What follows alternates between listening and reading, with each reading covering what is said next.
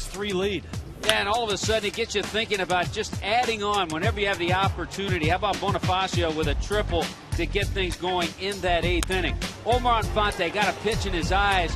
He smoked it into left field for an RBI single. The Marlins weren't over. Logan Morrison had good at-bats every time up. That time found the hole to chase Infante over to third. Biggest hit of that inning. Off the left-hander, Greg Dobbs with a 2-base hit into the right field corner, driving in 2 runs, and that made it a 6-3 lead at that time. So that was good to see in that top half, in the bottom half of the 8th inning. And when he could give up the 2-run homer, Cishek finished the game, and that turns the page to Game 2. Here are the starters for Game 2. Our Coventry Healthcare of Florida starters. You've got Florida native Bronson Arroyo, Florida native Chris Volstad. Kind of interesting. Bronson Arroyo has made 7 starts. He's appeared in 10 games against the Marlins, and he's 0-3. He has not beaten the Marlins. Chris Volstad, on the other hand, 1-1 in his career against the Cincinnati Reds. Chris had 7 strikeouts in his last outing, but the long ball has hurt him this year a little bit. So there's your matchup. You've got Florida natives squaring off. And remember, this is our big new ballpark show. Frank Fort from the new ballpark. Reds and Marlins, too.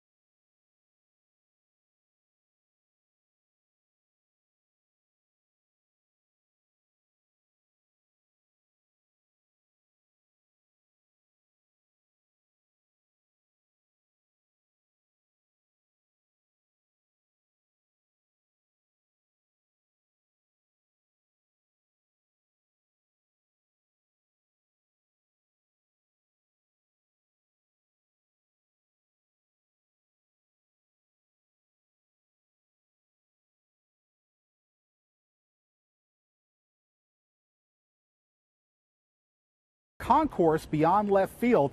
Now, come next season, our Fox Sports Florida pregame studio will be here for our Marlins Live pregame show. And right below me, there's about 400 seats. They overlook the Marlins bullpen and the pool area. And it'll be great seats to have if you're looking to catch a Mike Stanton or Gabby Sanchez home run ball next season. As far as the playing surface, the drainage system will start to be installed in October, and the actual turf will go down in January in preparation for the 2012 season. Now let's get back to Sun Life Stadium. All right, thank you, Frank. Updates from Frank Fort throughout the night. Special guests, Claude Delorme, David Sampson, Larry Beinfest will be by. Here's a little sneak peek at what we'll see tonight. Ooh, man, the roof finish, foul pole up. Look at the big video screen out in center field. It looks like almost every seat is installed. Look at that nice look. Tommy, there's our booth. How cool is that? There's the Marlins clubhouse. Wow, that looks sweet. So we got Reds and Marlins and a lot of new ballpark stuff. So hang in there, kids. Marlins won the first. They try for the sweep next.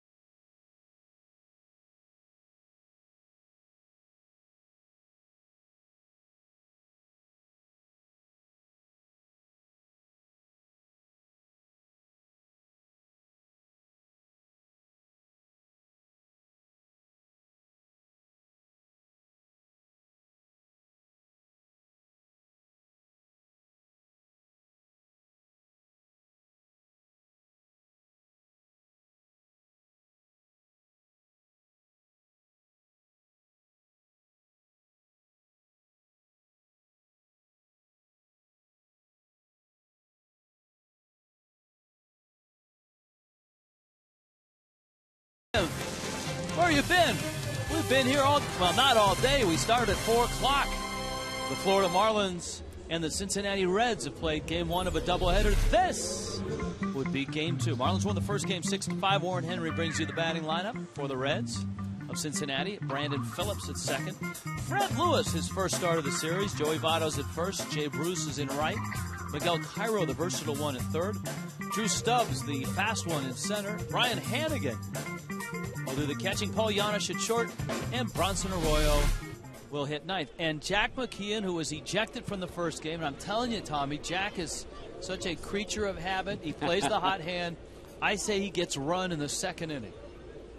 We'll just have to see. Here is Phillips now. And Brandon Phillips takes inside from Chris Volstad. Important start for Volstad.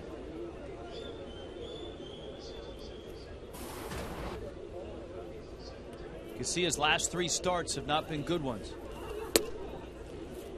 And Phillips takes in Angel Hernandez, calling balls and strikes. Well, Chris has been bothered by that home run ball. He's given up 20. Gave up 1 to the big right-hander Kyle Blanks in his start in San Diego. Kind of an interesting start because I thought he had good stuff. And it's not always about stuff up here. It's about location. He had 7 strikeouts. That tells you the stuff was there, but he gave up 4 runs and 6 hits in his 5 innings. Phillips a 1 for 4 days so far. And Volstad is missing up, and that's never a good sign for Chris. With that sinker, he likes to live down around the knees.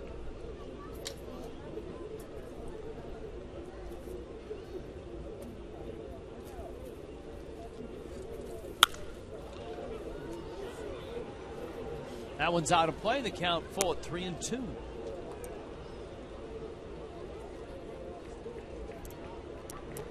Yeah, a guy who lives by that sinker has to think knees down.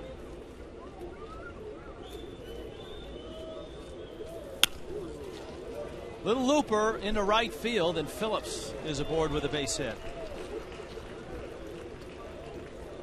Brandon Phillips, a leadoff single. Here's the Marlins defensively. Now Warren Henry brings you the defense with Morrison, Peterson, and Stanton in the outfield. Dobbs and Bonifacio and Fonte. Gabby gets the start in game 2. And Brett Hayes will handle Chris Volstad, who made a good pitch to Brandon Phillips, but he just muscled it into right field.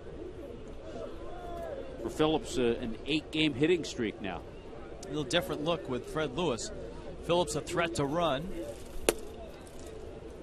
And Volstad misses outside to Lewis. Former San Francisco Giant.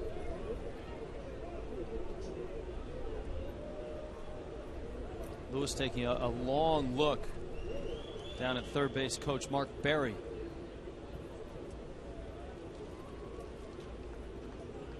Phillips is running. Broken bat, and it squirts through the infield, and Phillips is going to get to third base. And Lomo overruns it. Here comes Phillips. He'll stop. Wow, that was close. Morrison tried to barehand it, ran right by it. Phillips, a big turn, and it's first and third and nobody out. Boy, I tell you, this is where you really have to regroup as a pitcher. Chris Volstad has made 2 good pitches. The bloop by Phillips, he just saws off Lewis on a hit and run, but because it was a hit and run, Phillips was able to go first to third. And with nobody out, he made the right decision. Yeah, I think he saw Mark Berry with his 2 hands up saying, not so fast. Especially with Votto and Bruce coming up. Yeah, here is Votto. And he smacks one into center field. That's a base hit. Phillips will score. Lewis is on his way to third. And this has not started well for Chris Volstad. 3 hitters, 3 hits, 1 run. At the corners again, and here comes Bruce. Well, we've talked about with a lot of the Marlins starters, the first inning problems. For Chris, that's the 17th run now in his 23rd start that he's allowed in the first inning. Hitters are hitting over 330 against him in the first inning.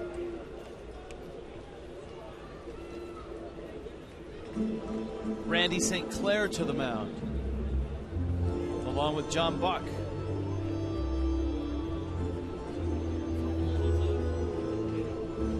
course, this is part of a doubleheader because of impending rain tomorrow. All your cooling brings you tonight's weather. It's dry.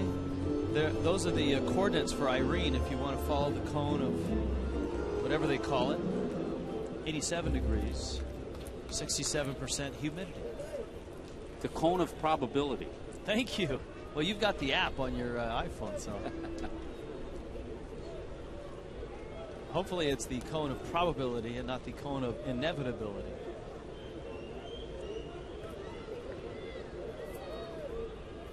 Right now it's the cone of singles for the Reds. They have 3 consecutive. Bruce stands up there and he takes a strike. Tough day for Bruce. He was 0 for 4 in the first game with 3 strikeouts.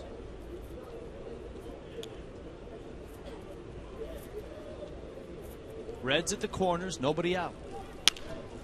That's a fair ball, and down the line it goes. Scoring is Lewis. Votto to third. Picked up by Stanton. 4 consecutive hits.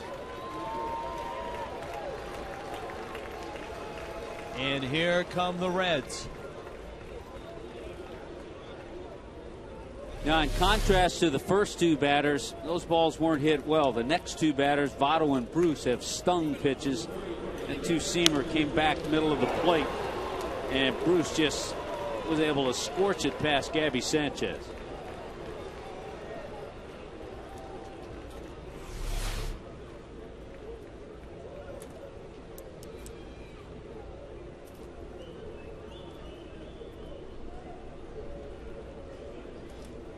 Jay Bruce, Rich, now with 84 RBIs on the year.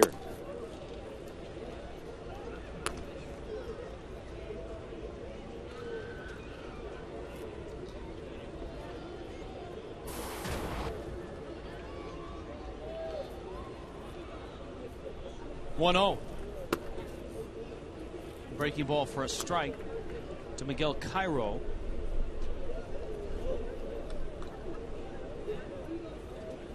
Cairo, Major League veteran, has played in a lot of places, in a lot of positions. Fouls that one back. Tremendously valuable player to have. Again, he's a veteran, knows his approach, what he needs to do. You mentioned all the positions. He's 37. Venezuelan, resides in Safety Harbor, Florida. A little soft one. Infante freezes the runner. They got a runner hung up. Gabby running towards the runner at third, and he will tag Votto out. That's a heck of a play by Omar Infante. Infante was doing 2 things. He was watching the ball, and he was watching the runner at third who didn't budge. The problem for the Reds is Bruce ran Votto off of third. And watch how Infante barehands this ball. As he's watching the runners, he knows where both of them are. He gets the out at first base, and then a heads-up play by Gabby to just chase the runner back. Joey Votto has no chance. And that's a heads-up play, and that's a big 2 outs there for Chris Volstad. Now Volstad has to make it pay off by getting Drew Stubbs. And again, another good pitch because he saw it off Cairo. That's why the runner at third base froze. That's why Votto froze, because he wasn't sure if it was a ground ball or a line drive. It was in between. Well, one breaking ball is just off the plate. So it's a 4-3 double play, but you rarely see that finish between home and third base.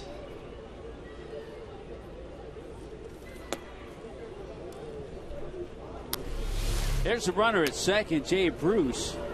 He takes off, has his head down, and then he realizes that Votto's not going in to score. And you see what Mark Berry does. Berry goes, okay, just get here to third and stay put. Volstad misses in. 3-1.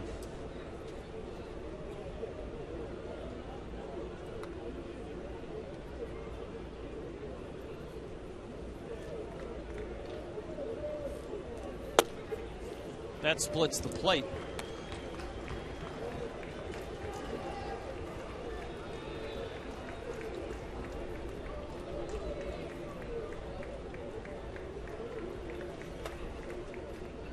3-2. Right down the middle. Stubbs strikes out, so the damage is limited to just the 2 runs. A 2-0 start for Cincinnati.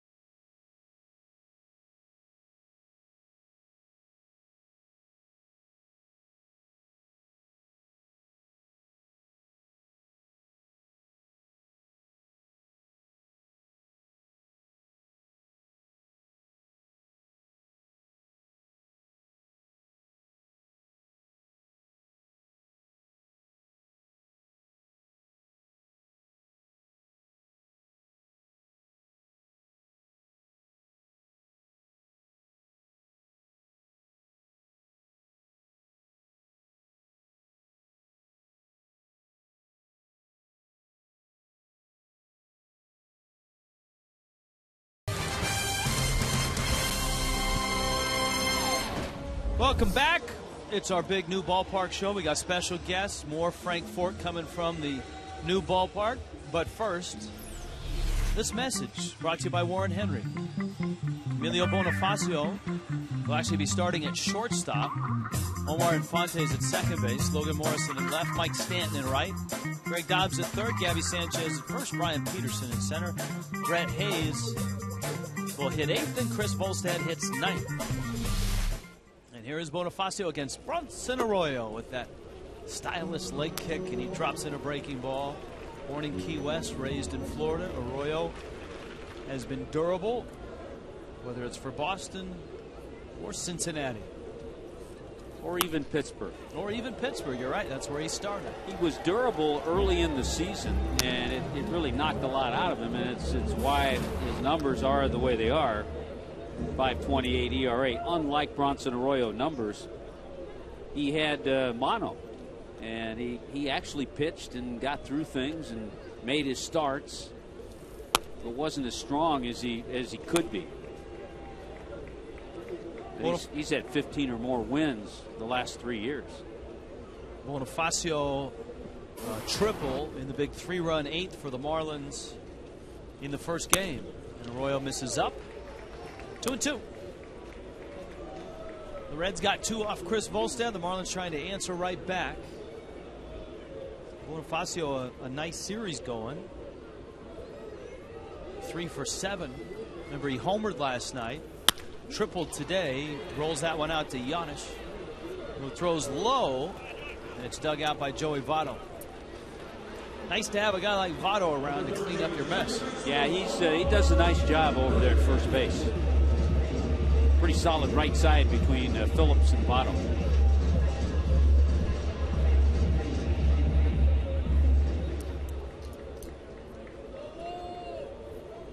Here's Omar Infante. His hit, the big one. One of the big ones in the eighth, the one that gave the Marlins the lead, and he drives one to left field, hits it pretty well. And back there is Lewis to make the catch. Yeah, the Reds defensively. Check in on Cincinnati. Warren Henry brings you the defense with Lewis, Stubbs, and Bruce. Pretty good speed in the outfield. Miguel Cairo starting at third.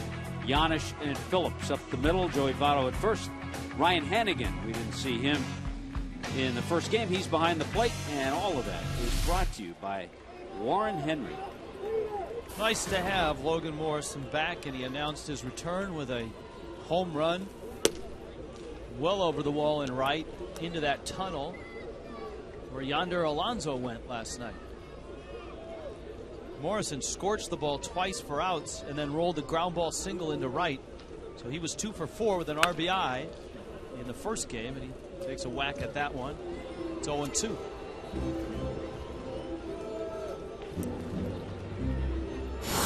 That's a nice way to make your return, isn't it? Yeah, got a little fastball, moved across the plate, and another good swing. And as you said, Rich, he had good swings all 4 ABs. See how Hannigan set up inside. You know, some pitchers like that, some pitchers don't. You're not going to see 90 on the radar gun with Bronson Arroyo.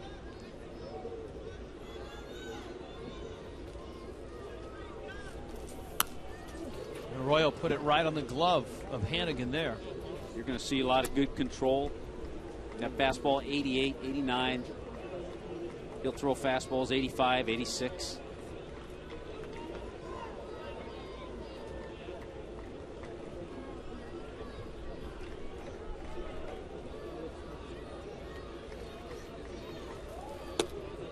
One, 2 is outside.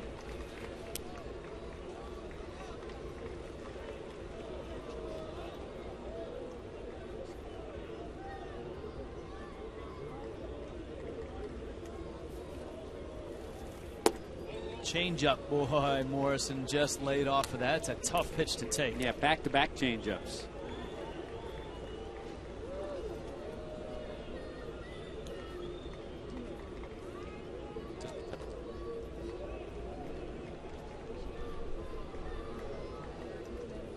Well, let's see what he gets. 3-2. Let's see if he triples up on the changeup. Now breaking ball, and he gets Morrison to send it out to center field. Stubbs is there. He makes the catch. And Bronson Arroyo with a 1-2-3 first.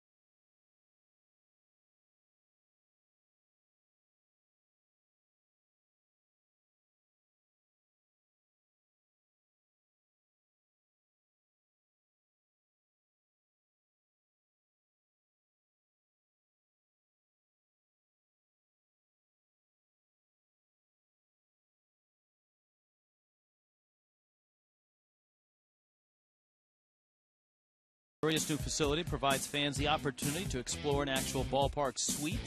See all the new amenities, experience a 3D view from any seat in the ballpark. 1-877-411-2012. Make an appointment or go to marlins.com/new ballparks. And if you're interested in the new ballpark, this is the place to be tonight. We have 3 guests that will talk about the ballpark. Claude Delorme, David Sampson, Larry Beinfest, though Larry will probably touch on the ballpark, and we have plenty of baseball questions for Larry. Yeah, I think we'll get some of the baseball questions to Larry.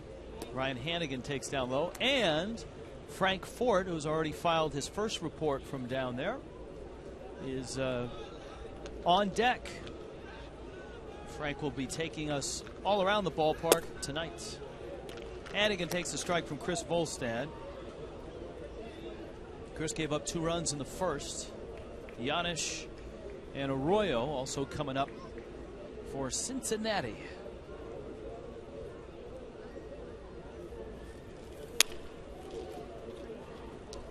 Up the middle, Infante is there.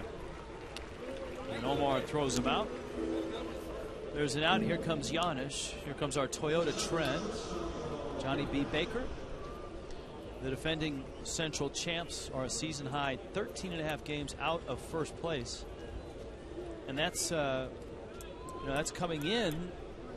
The Reds had actually won 8 of their last 12.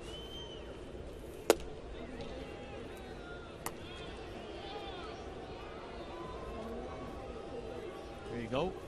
St. Louis 10 back. Back to Volstad, and it gets under his glove. Infante can't make the play. And Giannis is aboard. Anibal Sanchez, Ricky Nolasco have had opportunities to make plays. That was probably the easiest of all of those. And big innings ensued after that. Once it got by Chris Volstad, it's a base hit or Giannis. There might be an error. Yep, E1. And should be. So Arroyo's going to try to bunt. Drops it down. Dobbs picks it up and gets the out at first. So the Reds set up Brandon Phillips now in an RBI spot with Giannis occupying second. You were talking about the Reds and their position right now in the standings. I saw their president of baseball ops and general manager Walt Jocketty last night. So he's in town, certainly checking on things. Walt Jocketty, one of the more respected executives in baseball. He had a great run with Sandy Alderson in Oakland. Then was the general manager of the world champion St. Louis Cardinals.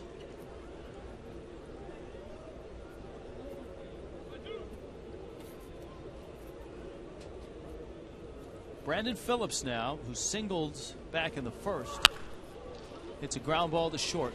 That's Bonifacio out there in the second game, and he throws out Phillips, and Volstad avoids a big inning.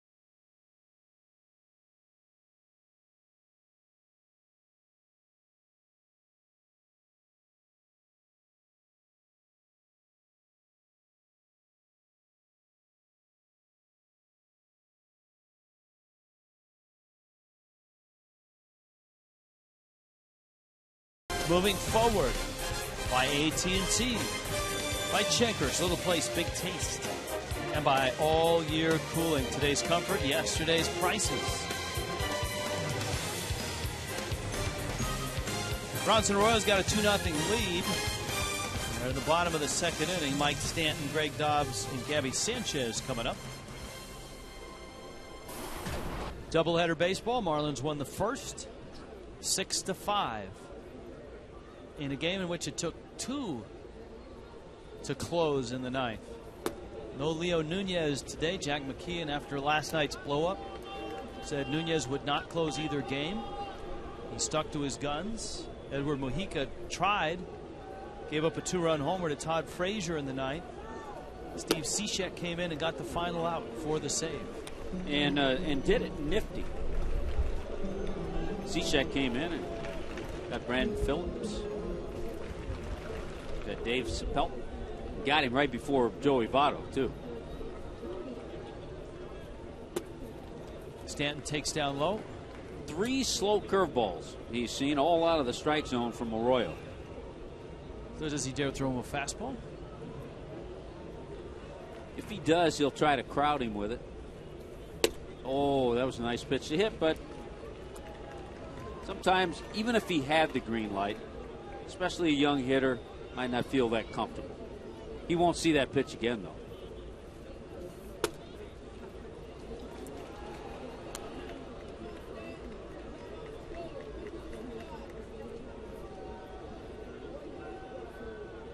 Let's see what he gets. 3-2. Off speed pitch, foul back and out of play. Let's scout Bronson Arroyo, the 34-year-old veteran. Lots of strikes. He's a strike thrower. Deception in that delivery with that leg kick. Adds and subtracts. Takes a little bit off. Fastball. Brought to you by Coventry Healthcare. Ground ball in the hole. That's going to be a base hit for Stanton. So Mike is aboard. Giannis got a glove on it. And the Marlins have their first hit. Here comes Greg Dobbs. It's this ball in the hole. Mike hits those balls with that tremendous topspin. Amazing that Giannis even got a glove on it, but it had no play once it trickled away from it. Dobbs had an enormous hit for the Marlins in their 3-run 8th. First game of this doubleheader, 2-run double that stretched the lead to 6-3. As it turns out, they needed both of those runs after Mujica served up a 2-run homer to Todd Frazier. Well, it's been a solid year. His average has dropped off a little bit, but still 16 doubles on the year for Greg Dobbs. And 5 home runs.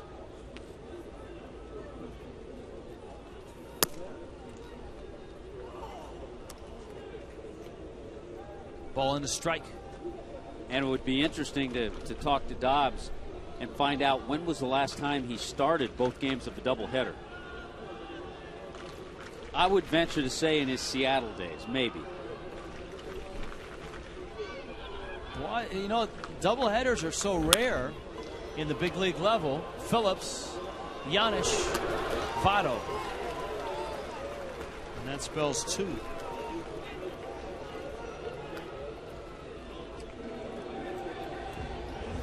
That ball was struck sharply. When you hit a sharp ground ball to a Gold Glover, it usually turns into that easy double play that we just saw.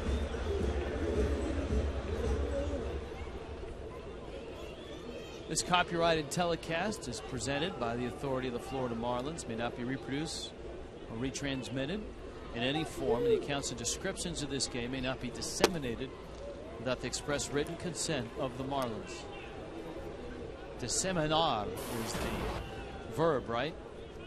The translation from your iPad app. Yeah, we had the Spanish. High pop. It's going to bring Bruce in. Phillips is there as well. It's Brandon Phillips, the Gold Glover, who makes the catch. Marlins get a hit, but Bronson Arroyo right now shooting him down.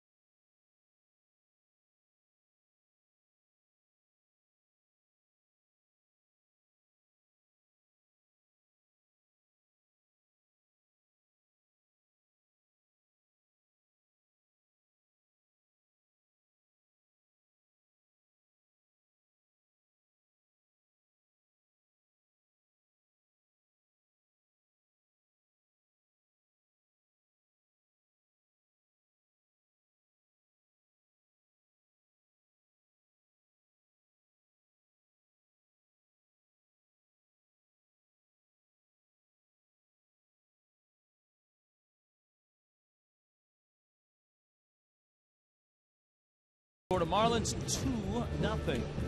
Chris Volstad gets Fred Lewis, Joey Votto, Jay Bruce.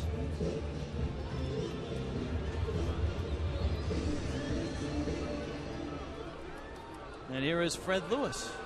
Now see if Chris Volstad can come back the way he did in the second inning and make the same kind of pitches. Frank Fort's next report.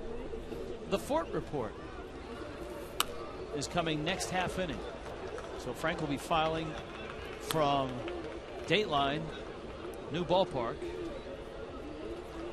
This just in. Rich and Tommy's booth is huge and plush. Although Tommy's request of the massage table and scented candles has yet to be installed. Candles I think we can get. The blender is a good idea. I like that one. The blender, the mini bar.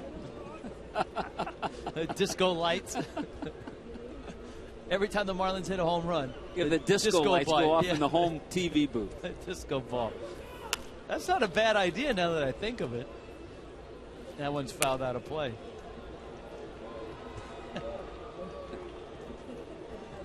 Fred Lewis getting the start for Dusty Baker in left field. He had a broken bat single on a hit and run. He got sawed off and dribbled one into left field. I mean, when you think about it, Harry Carey used to sing "Take Me Out the Ball Game." Jerry Coleman had "Hang a Star" on that good play with "We Could Have Disco Lights."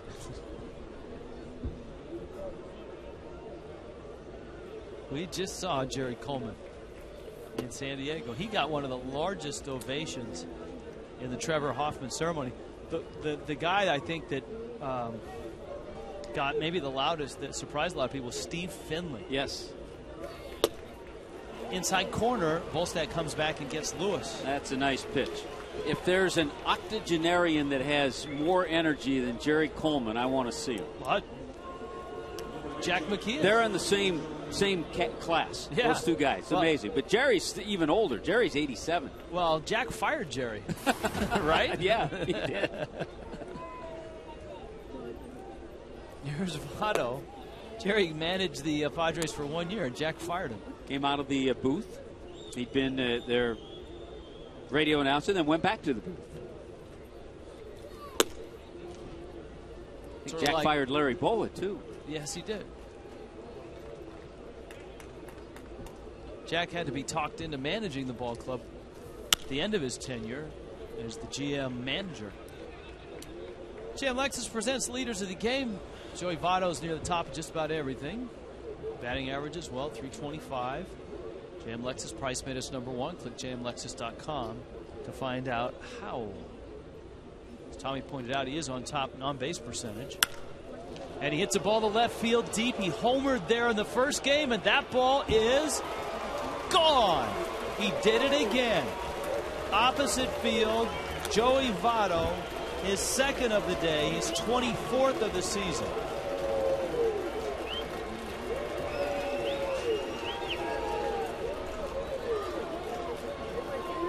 Boy, this guy's got some amazing power. Watch the great camera work by Glenn out in left field.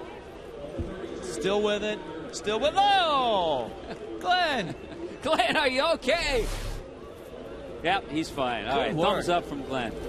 That's a great shot. That's, they talk about infielders keeping the ball in front of you, outfielders knock it down, camera people, keep the shot. No matter what, keep the shot. Don't take your eye off the ball. Stay focused.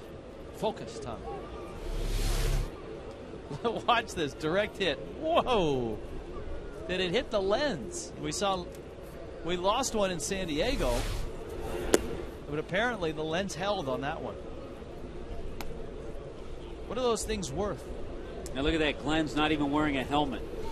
Glenn's been to the gym. Nice work, Glenn. It's a gun show going on there, Tommy. Here's a 1-2. Oh, look out. That was scorched. Jay Bruce turning on it.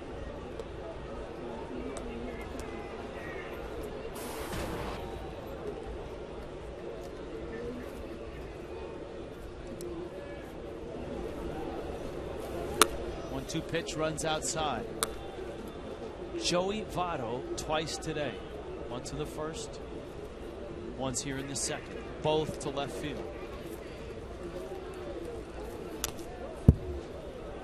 Everybody talks about the small ballpark, a very hitter-friendly ballpark, great American ballpark in Cincinnati. But Joey Votto has shown us that it doesn't matter with the way he's hit the ball the opposite field 2 times here. Votto homering off Vasquez in the first game. There's a liner to Bonifacio. And then homering off of Volstad and Glenn here in the second game.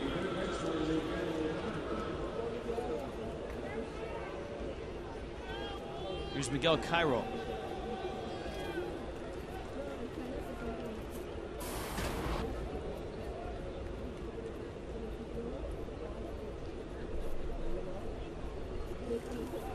Cairo takes a breaking ball for a strike. So the Reds have 3 early runs against Volstad. Bronson Arroyo looks sharp tonight. Both teams headed out of town as soon as this one is over. Peterson, Morrison calls for it, and Lomo is there and makes the catch. Joey Votto, opposite fields again. Oh!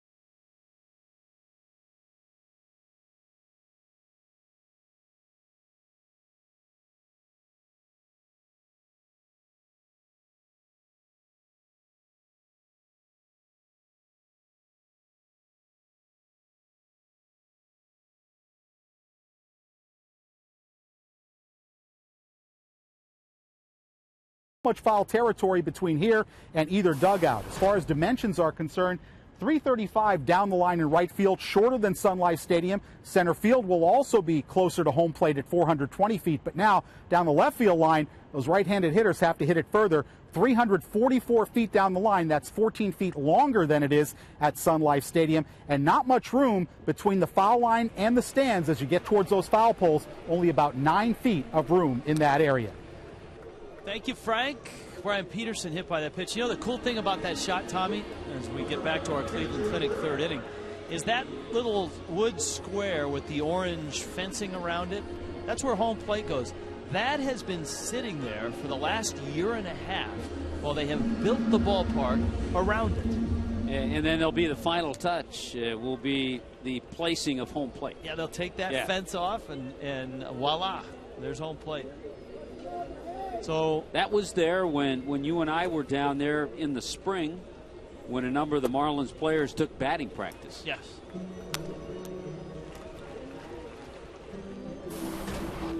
Brett Hayes takes a breaking ball for a strike. Brian Peterson hit by a pitch. He's at first. The Marlins try to put a dent in Bronson Arroyo's night. Arroyo's been sharp. An infield single, erased by a double play ball. And he's a guy that will sink it on you. He's a guy that, I mean, you're not uncomfortable up there against. But as I said in the scouting report, he adds and subtracts, so he just keeps you off balance enough. That's down low.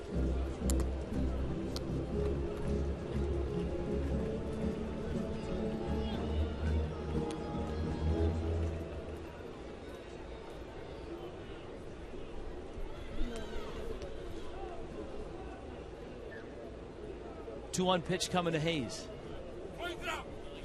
Too much time for Hayes. You got good speed with Peterson at first. He's the kind of guy, Rich, that as a hitter you get the count in your favor, which is always your goal, but then you're still not going to get a really good pitch to hit.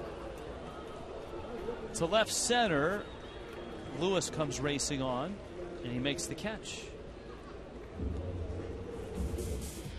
It's almost here. The new Marlins ballpark, state-of-the-art venue unlike any other, with a retractable roof for air-conditioned comfort, all overlooking downtown Miami. The new Marlins ballpark is opening next spring. Catch the excitement. Call 1-877-411-2012 or go to marlins.com. Marlins.com/new ballpark. Volstad squares, drops down the bunt. Arroyo pounces, goes to second, gets an out there. The relay to first.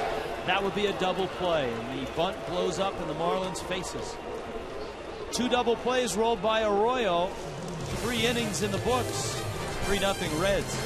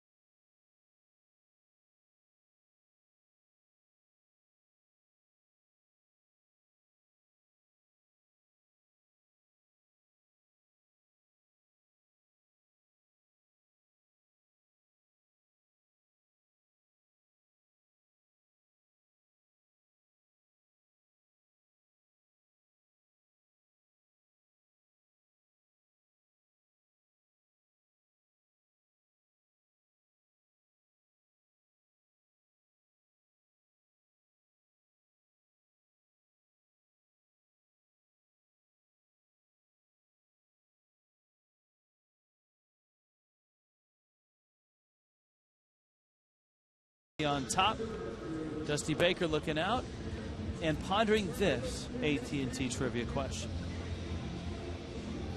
Which Red has the most hits all time at Sun Life Stadium? It was Davey Concepcion that had the most hits at Riverfront. But that was more back in the 70s, so you have to fast forward a little bit to 90s Reds players. I got a great name. I don't even know if it's the answer. I have no idea. Chris Sabo. Chris Sabo, the guy that many people felt looked like Spuds McKenzie. Hard-nosed player, third baseman. Yep.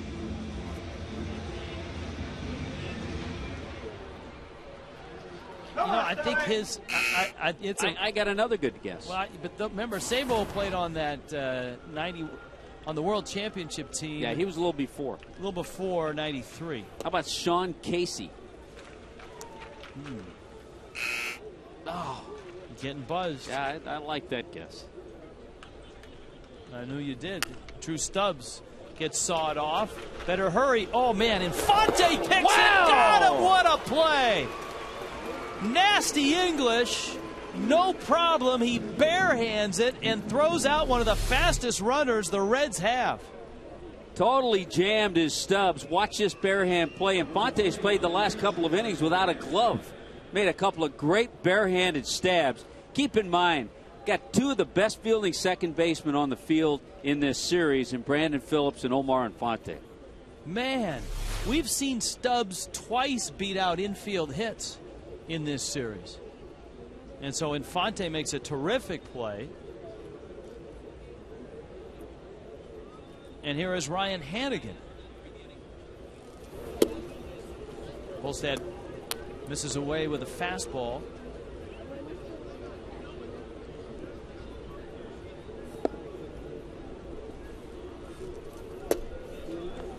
Volstad misses away, and the count is 2-0. Seen some nice defensive plays tonight. It was a great double play started by Bronson Arroyo last inning. Yeah, on the bunt by Volstad. Chris gets a strike. 2-1 to Hannigan.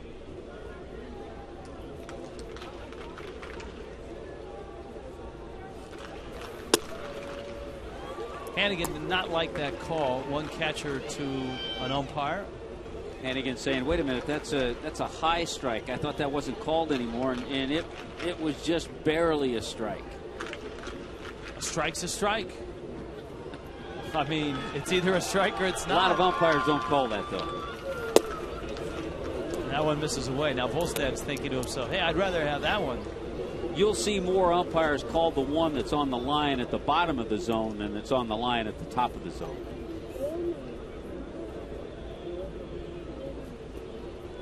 Not an easy job. Ball's moving 95, 96 miles an hour. It's breaking sharply. It's running in. It's running out. They're behind the plate making split-second decisions. We're up here looking at 2 and 3 replays. Watch this play. That's almost as good as the play by the ball boy. It's a nice grab in the first game.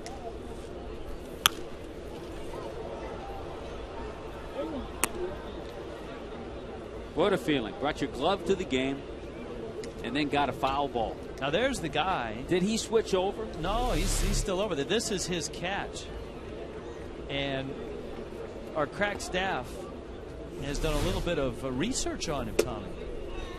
That is Oscar Tellez, who is a former Marlins RBI All-Star. Marlins participate in reviving baseball in the inner city. And Oscar was an all-star. And you can see why. Yeah. Here's why he was an all-star. Oh. Great extension, great timing. Oh, it's one of the best ball boy catches of the year. Oscar made a diving attempt at a ball later in the game. Knocked it down, but he was unable to make the play. Yeah, it was ruled a base hit. Yes, it was.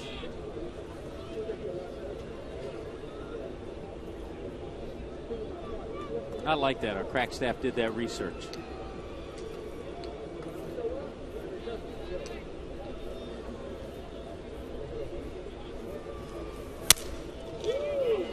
Fly ball on a broken bat. We'll have more Frank Fort reports. The Fort Report. Frank has already been to home plate. He's been up in left field. The pregame position.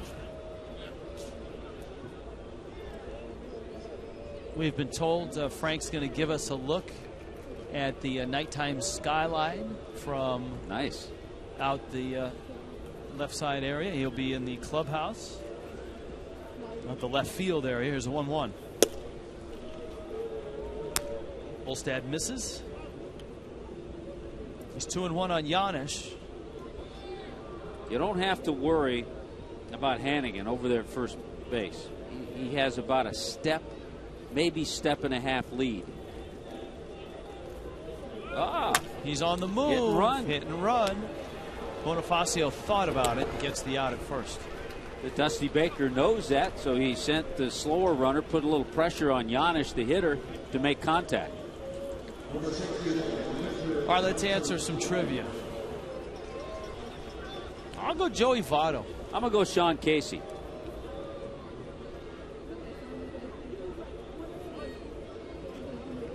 Barry Larkin. You used Barry Larkin as an answer in one of your other answers. Yeah, I thought he was Riverfront. All right, Sean Casey was second.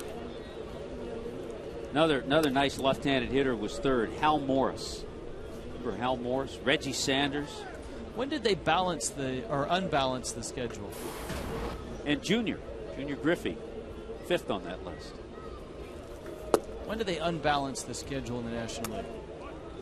When interleague play came in. No, so that was 94, right? Yeah.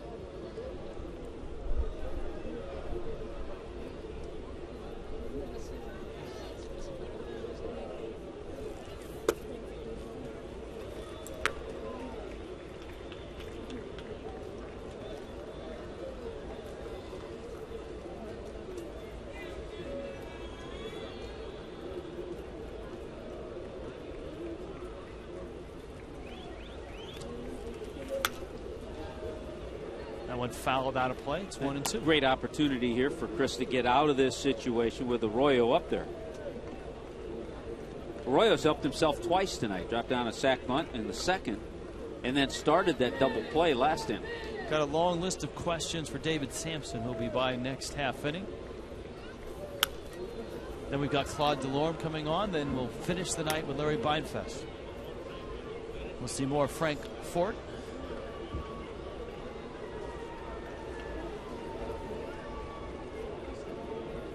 Interleague play was introduced in '97, according to the crack stats. That's right. '94 was the strike year. '95 first year of the wild card. But the importance of the no, I think the wild card came in with the with interleague play, didn't it? No, because I know the Marlins were the first wild card team to win a World Series in '95. Well, which was '97, right? But in '95, I remember being a resident of the Northwest, following the Seattle Mariners. They were trying to make a run at the wild card and ended up winning the division in a one-game playoff. So I think '95 was first year wild card.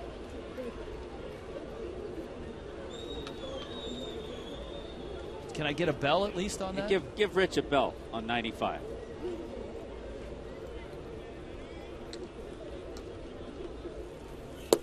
Swing and a miss. Good job. Can't believe I didn't get a bell on that. Oh, the golf clap is nice too.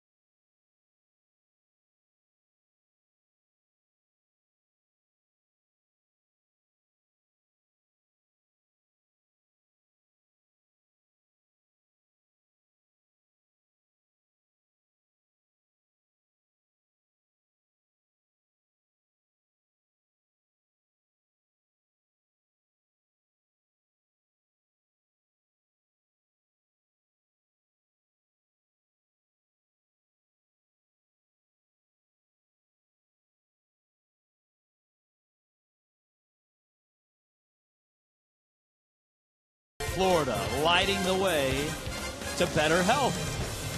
All right, this telecast dedicated to the new ballpark. We've seen Frank Fort's reports, and Frank has already been up in left field. He's been down at home plate. David Sampson, Marlins president, joins us now. We have a list of questions from last night to ask you about the new ballpark, but we'll start with one of ours. What is the completion percentage at right now? We're over 80%. There's about 7 months to go, so I'd call us exactly at 80%, which is a good number, but not as good as 100. I guess the question that came with the hurricane scare, so to speak, and it's thankfully staying out east, is when the new Marlins ballpark is done, what wind speed will it withstand? What type of hurricane-proof is it? Well, it's all the glass is hurricane-proof. Everything's built to code, and it's basically the code is over 100 miles an hour. So everything is good. There's actually a protocol for the roof when a hurricane comes. Believe it or not, you have to leave the roof open about 12 feet during a hurricane for wind pressure and wind stabilization.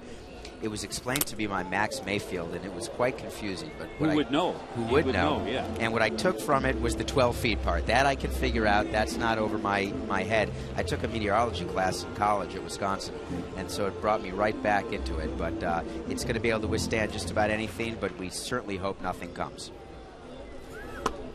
Wi-Fi. Last night we saw a lot of fans with iPads here last night, and some asked, will there be Wi-Fi available to fans in the new ballpark? So the answer is yes. Okay. And one of the emails I got on d.sampson@marlins.com, which is an email I use to get suggestions about the ballpark and movie questions, etc., there was a guy who wanted to make sure there was going to be Wi-Fi in the bathrooms. And that's how much people want to be connected. The world has changed. You want to be connected at all times. We will be fully Wi-Fi'd everywhere in the ballpark. So you will be able to get messages to you. We'll be able to make sure we're in contact with deals throughout the ball game. All sorts of good stuff. Rich, I want to go to one of the ones that was asked last night. Okay. I thought it was an interesting one.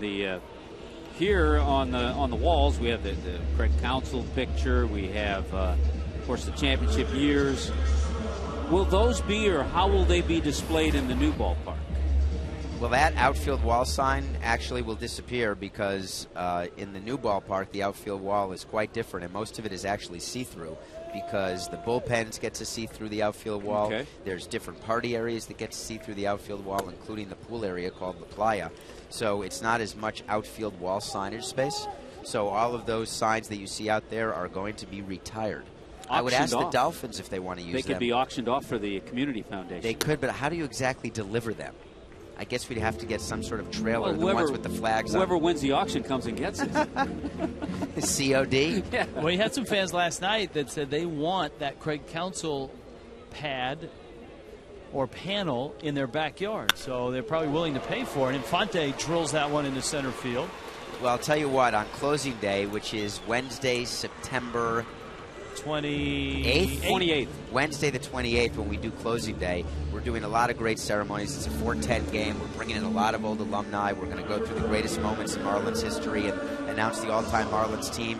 Maybe we'll add taking down the outfield wall padding and dealing with it to proceeds to benefit the community foundation. Sounds good. I'm on that right now. Okay. All right, I got to go do that. Do you want me to stay? No, hold on. We have a few more questions. Logan Morrison stands in. Morrison flied to center in the first. 2 hits in the first game. Morrison homering in his first at-bat back. And Lomo drives that ball to left center. Hit it pretty well, but Stubbs is there and makes the catch. We had a lot of food questions. Shake Shack has become a popular spot at Citi Field and at Nationals Park. Any chance there's a Shake Shack in the Marlins new ballpark? No, there's not a Shake Shack, but there's a lot of things that are unique to Miami. So I know there's a Shake Shack up east, and there's even a Shake Shack down in South Beach. But when I think of Miami food, I sort of have a different view of it than a Shake Shack, which is good. I don't necessarily love standing on line for as long as it takes to get it. But I will tell you that the food is going to be better than you ever would have thought. Can you give us any examples? We haven't announced anything yet, but the Taste of Miami in left field, right near the bar area, is going to have some very interesting uniquely Miami sandwiches and Miami-type food.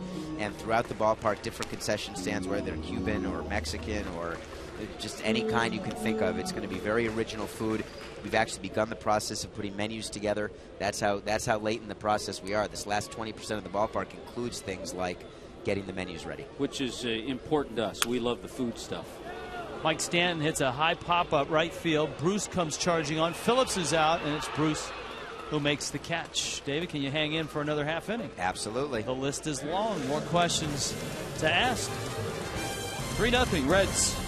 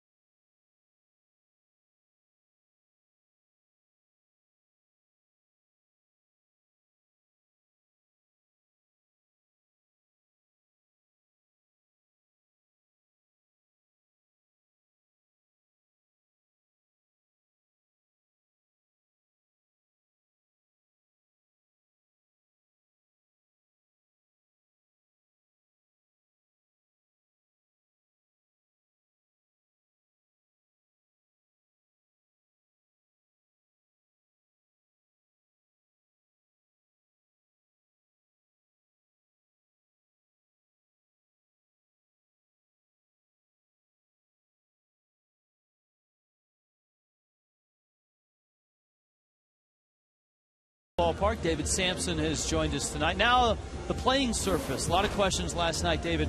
Number one, the grounds crew. We know that the Marlins have the best grounds crew in baseball. Will they be making their way down to Miami? We certainly have the busiest grounds crew, that's for sure. We will have a grounds crew in Miami, but it will be quite a bit smaller because the tarp going on and off the field during the course of a game is not going to happen. You actually just need one person to press a button to close a roof instead of 20 people to put a tarp on. Will you still have a tarp just in case? Yes, because we're growing grass, and so the roof is open during the day. So for squalls that happen during the day or for just rainstorms, the tarp would go on. Do you know the type of grass? Yeah, it's a type of grass that it's similar to what they have in Houston. We grew a bunch of it in the parking lot here, actually, to see how it would react. And we're going to the sod field in Tampa just this week to check on its progress because it's going to start being put down in January. So it's like a Bermuda grass. It's going to be good. We get to grow it a little bit longer because there's no football, there's no other sports. So all in all, it's going to be much better.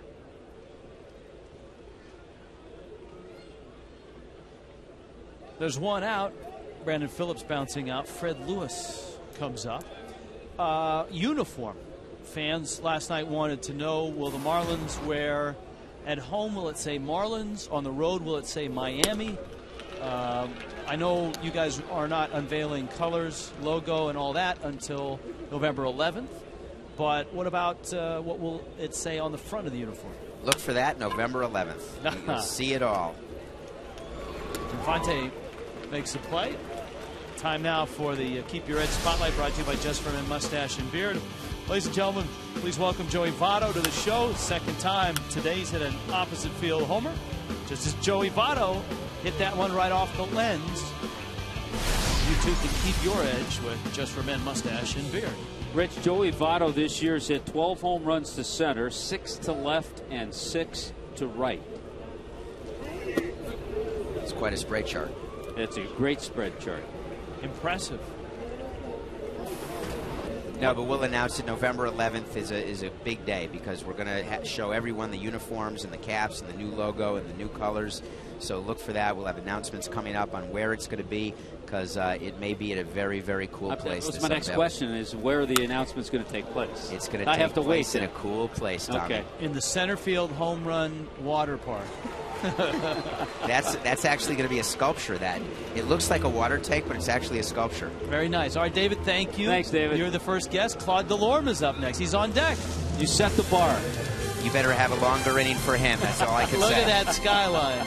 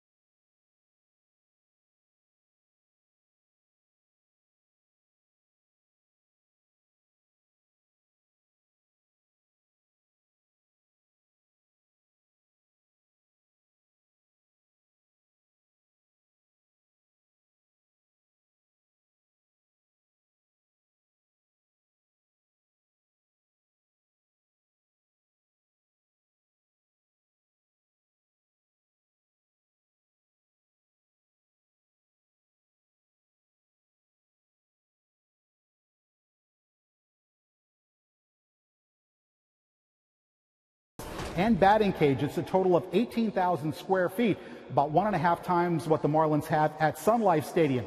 This is the locker area, room for 46 lockers, approximately 3,400 square feet, about twice what the visitors clubhouse is, but that's standard all around baseball. And I'm quite sure there's going to be state-of-the-art televisions and stereos in here when the Marlins move in for good.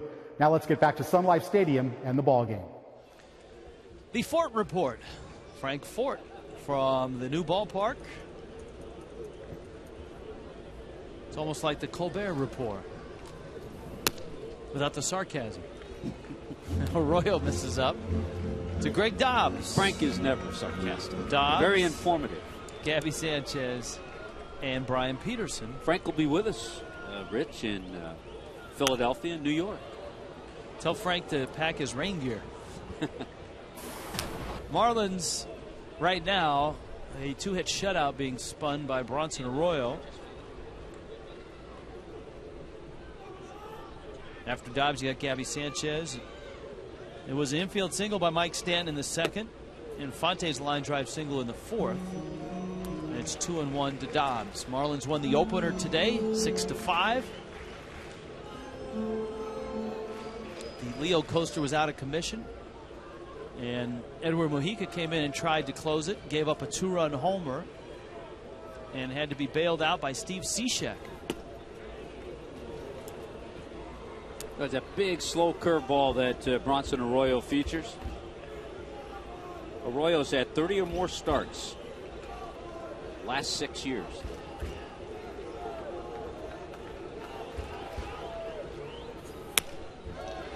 Dobbs to center, late start by Stubbs. Now he gets there and makes the catch. So an out here in the fifth. Before this season is up, and there's what, 12 more games left. You can take advantage of the new Marlins single game suite rentals, padded premium seats, flat screen TVs, air conditioning, access to club level amenities. It's the perfect choice for a big family, upscale client, or employee entertainment. 305-626-SAVE or go to marlins.com/groups. Rich, I heard a name today in a game, the Seattle-Cleveland game. Forgot that he was back up in the big leagues. He was actually traded for Bronson Arroyo. Arroyo was acquired by the Reds from the Red Sox for Willie Mo Pena. And Willie Mo Pena was 3 for 3 today with a home run and 4 RBIs for the Seattle Mariners. Didn't he start the year in Arizona? He started the year, he got called up, he was with Arizona.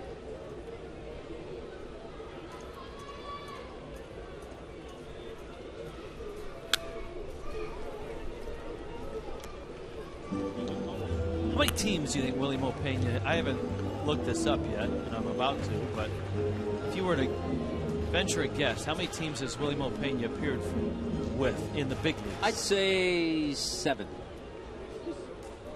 Do I look under Pena or Mo Pena? Here's the 0-2. Gabby goes after a high fastball and fouls it back. Boston fans may want to rework that deal. Willie Mo Pena didn't work out with the Red Sox. No. And Arroyo's been durable and very good. All right, Willie Mo Pena with the Reds, Boston, Nationals, Arizona, Seattle. Just 5. Now that's in the big leagues. If I pull up his minor league numbers, maybe there's another organization he might have appeared with. Yankees. Was originally in the Yankees organization.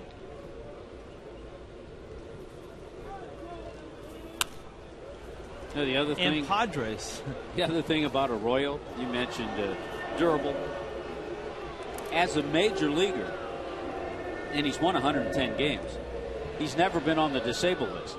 Way back in his early years in the minor leagues with Pittsburgh, he spent some time on the DL. That's it. 8 different organizations. We forgot the Padres and the Yankees. He didn't get to the big leagues with those teams. It's a good battle that these two are having, Gabby Sanchez and Bronson Arroyo.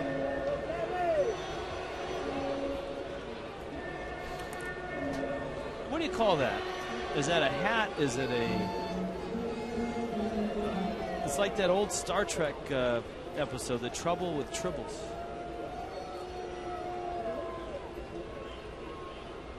Or a warm and fuzzy if you want. The 1-2. Gabby swings and misses, and Arroyo strikes him out.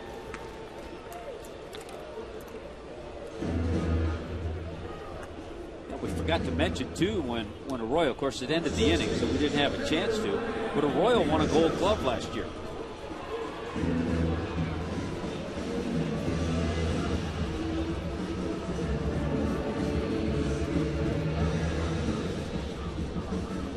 So when they had Scott Rowland on the field, and Arroyo out there, and Brandon Phillips, we got a lot of gold. Yeah, when we were there in April, they had the ceremony and presented the 3 Gold Gloves, didn't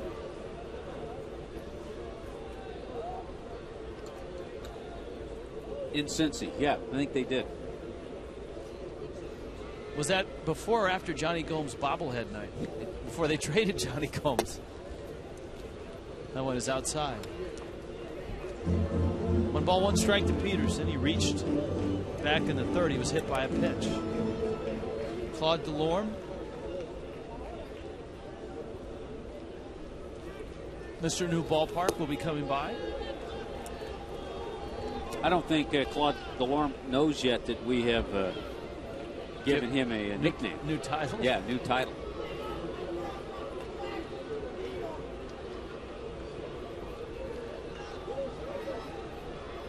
Here's the 1-2. Peterson goes after a high fastball, hits it to center.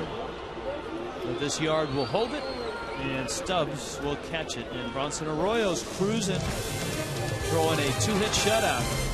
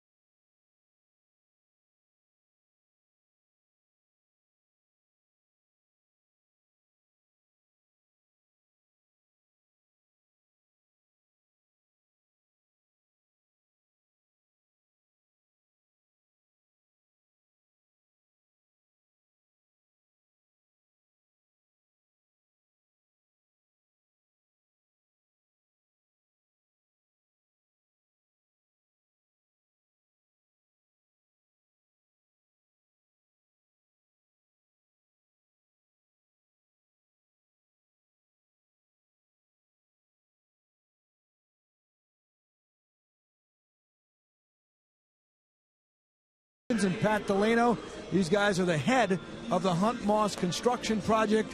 Their imprint will be forever lasting on baseball fans here. That's got to be a neat thing to know that what you guys are building down in Little Havana will be the home of the Marlins, and a place that's going to bring a lot of joy and memory to everybody, Pat.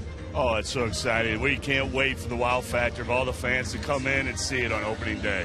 What do you think of Sid's cowboy hat, by the way? You know, I don't think many people recognize him not being here with his cowboy hat. That's a cowboy hat / construction hat, huh? That's correct. What's the latest on the project? And obviously, I'm sure you're breathing a sigh of relief with the potential that Hurricane Irene could have caused you. Very much so. It was a tense couple of days. It looks like we're in good shape. Project's in excellent shape, moving very well. Now, I was there about a week ago. Most of the seats are in now. Look, what's the next concentration for you? Is it the interior, the tile, and all those kind of things? The biggest key right now is just getting it watertight so that we can withstand all the storms that do come. So we're trying to get a roof on and get all the enclosure on right now. So well, you don't think of that, but because you have to leave the roof open a little bit, you're getting rain in there. How do you deal with it? It's management, day-to-day laborers to clean up the water and move it around, but it's very manageable at this point. All right, you got to pull down a number here. Interestingly enough, a number made very famous in this very stadium, the number 13 Dan Marino wore, but a different sport. How neat is it to be part of it? Oh, it's awesome, and it's so much of an honor, and that's his lucky number. So, you know what? That's going to go on his wall in his office. All right, good timing. Thanks a lot, guys. Thank you very much. Perkins, Pat Delano, they are head of the construction project as we're focusing in on the new ballpark tonight. Let's go back over to Rich and Tommy. All right, thank you. And Craig, we're joined now by Claude Delorme. Claude, his title was Vice President of Ballpark Development, but now that there's a new ballpark, we've renamed you Mr. New Ballpark. So we have Mr. Marlin, we have Mr. New Ballpark. That's your official title. Okay, I'll retain that. How much time have you spent with that pair down there over the last 3 years? Those guys are outstanding. Every day we've been meeting very early, talking about the Hurricane Irene this week. So made a lot of decisions as it related to the extent of the work and the lockdown of the roof and so forth. But it's a pleasure to work with guys that are that professional. We have a variety of questions for you. David answered some. One, which has come up a lot, the name of the new ballpark. How close are the Marlins to having a title sponsor or a name on the park? I can tell you David's very focused on this. A great deal of his time is spent on the naming rights, and getting a deal of this magnitude for an extended period. We're talking a deal of approximately 18 years, and before everything gets signed off by the parties, and it has to go through a board. But we feel we're very close, and hopefully by the end of September we'll be in a position to make a formal announcement. David said 80% complete right now. 78.5. Well, you're Mr. New Ballpark, so you would know. 78.5. And the ever optimistic David Sampson had it at 80%. Yeah, of course. David's always a few percentage points. He keeps the pressure on us. What over the last because we've had Frank Fort filing reports tonight.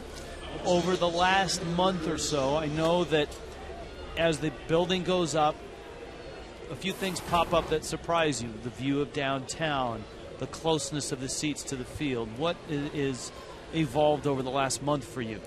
You're just starting to get in so many details. Every week you come in and you notice, when we put the tiles and all our concessions on the promenade level in just over a week, and the impact it had on the concession stands, so significant as you're walking the promenade level.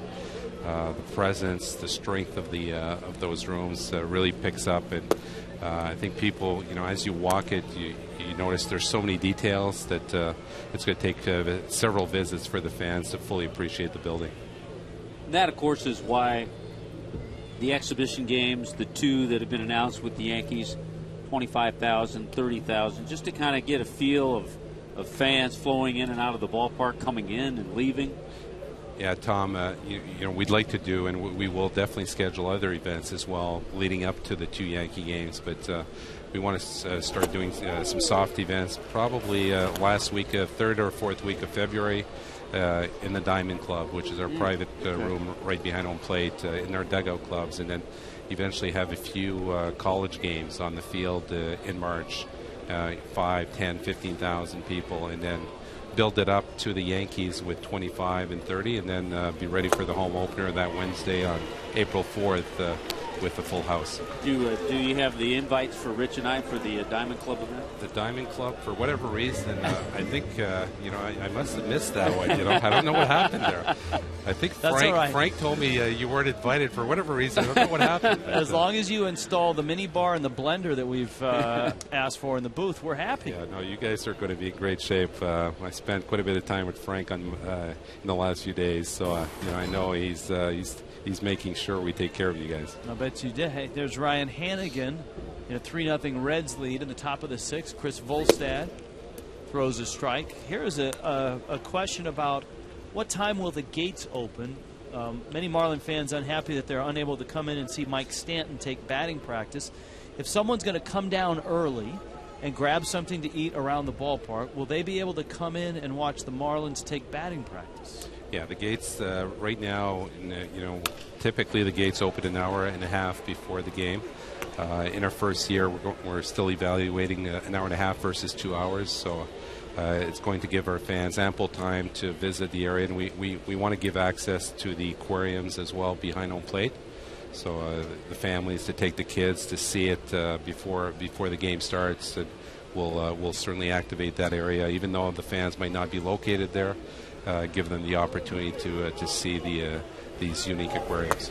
Runner on the move. Hayes' throw, not in time. Miguel Cairo with the stolen base. So you guys might open the gates up to 2 hours early, so they might get to see not only the aquarium but also Mike Stanton. Yeah, absolutely. Mike is really impressive during batting practice. We know what he does during games, and during BP he just unloads. So it's a treat for our fans to be able to see that on a daily basis. He's becoming a legend around the league. Impressive and consistent. So that's what you like to see for a 21-year-old. Had a couple of questions about the link to Tri-Rail. Will there be any Tri-Rail baseball specials, like a shuttle back and forth? Yes, we're working very closely with the county, and in terms of Culmer Station, which is a little bit less than a mile from the park, having a direct shuttle service, and we'll know it goes to the budgets are being submitted in September, and hopefully that gets approved and we can formalize that. And we're also looking for direct shuttle service from the government center as well, directly to the park. And Civic Center, which is right next to 12th Avenue, brings you directly to the ballpark as well. So people who are actually parked downtown could take that. Correct. Yeah. Correct. Okay. Leave their cars downtown and then take the direct shuttle to the ballpark. So those are all things that we're working presently with the county, and we hope that all this gets approved and we can formally announce it. Full count, 2 outs. Mr. New Ballpark, Claude Delorme is with us. Here, I'll sneak in another question. A viewer last night on Email Tuesday asked, Dolphins oftentimes have a ticket bus fare package from different locations in the Treasure Coast and Palm Beach County. Will the Marlins have a similar plan with the new ballpark? Yeah, it's funny you say that, because 2 days ago we were with the Duffy's owner, and that's one of the discussions that we were having, the possibility of doing that. And I know they've done that for football games, and we're evaluating that possibility for certainly weekend games, Rich, that we could perhaps do that on certain occasions. Mike Stanton back to the track, makes a nice running catch. Claude, can you stick around for another half minute? Absolutely. Outstanding. Marlins need some run. Oh, look at the skyline. Love it.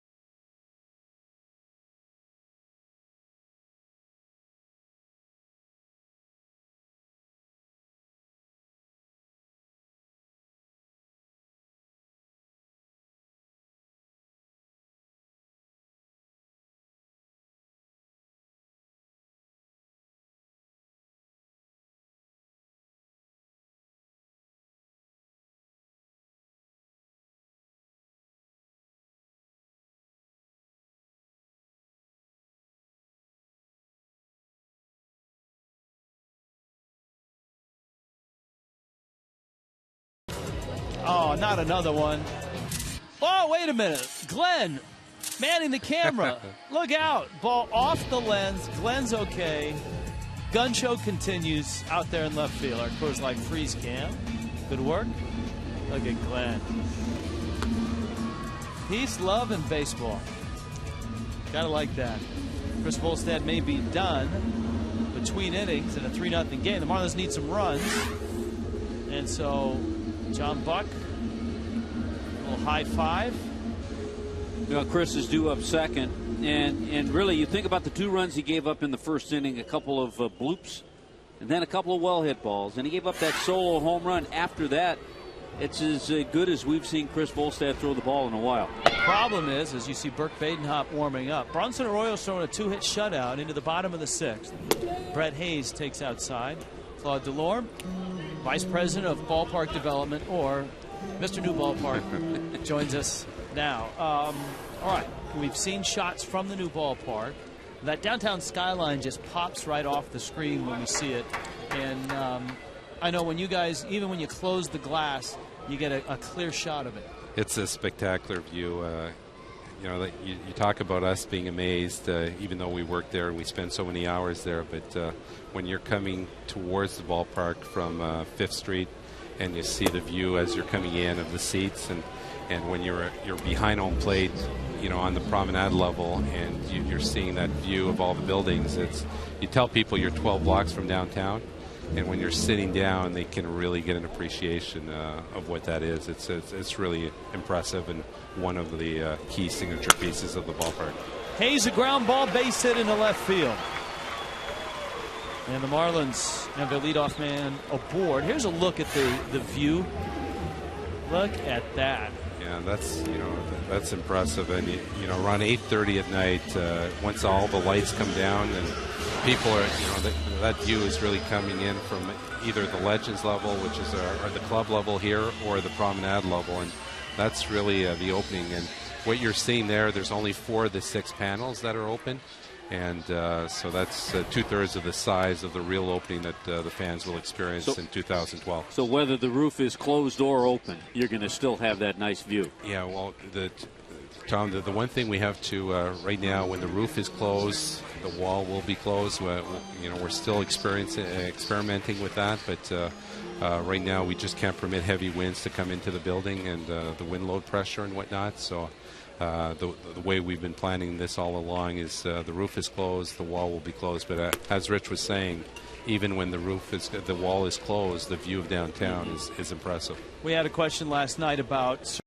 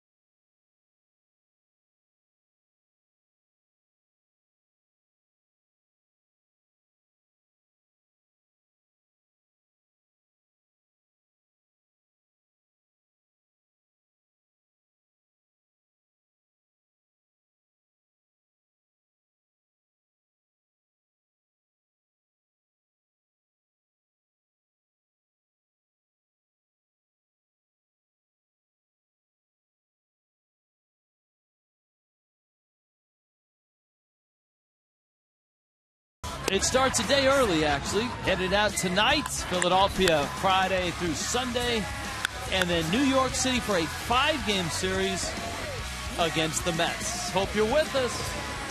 All games on Fox Sports Florida, all games in high definition. To our new ballpark edition tonight, we've been down to the new ballpark. David Sampson has joined us, Claude Delorme, Mr. New Ballpark himself, and Marlins president Larry Beinfest joins us now. Larry, first off, having watched the promo for the road trip, what do you hear about weather in Philadelphia and New York? Have you guys been in contact with those ball clubs?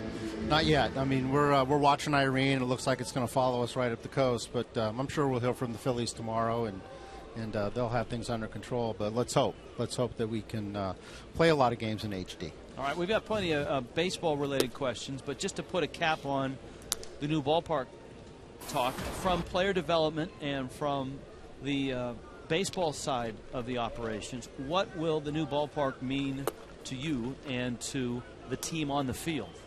No rain delays.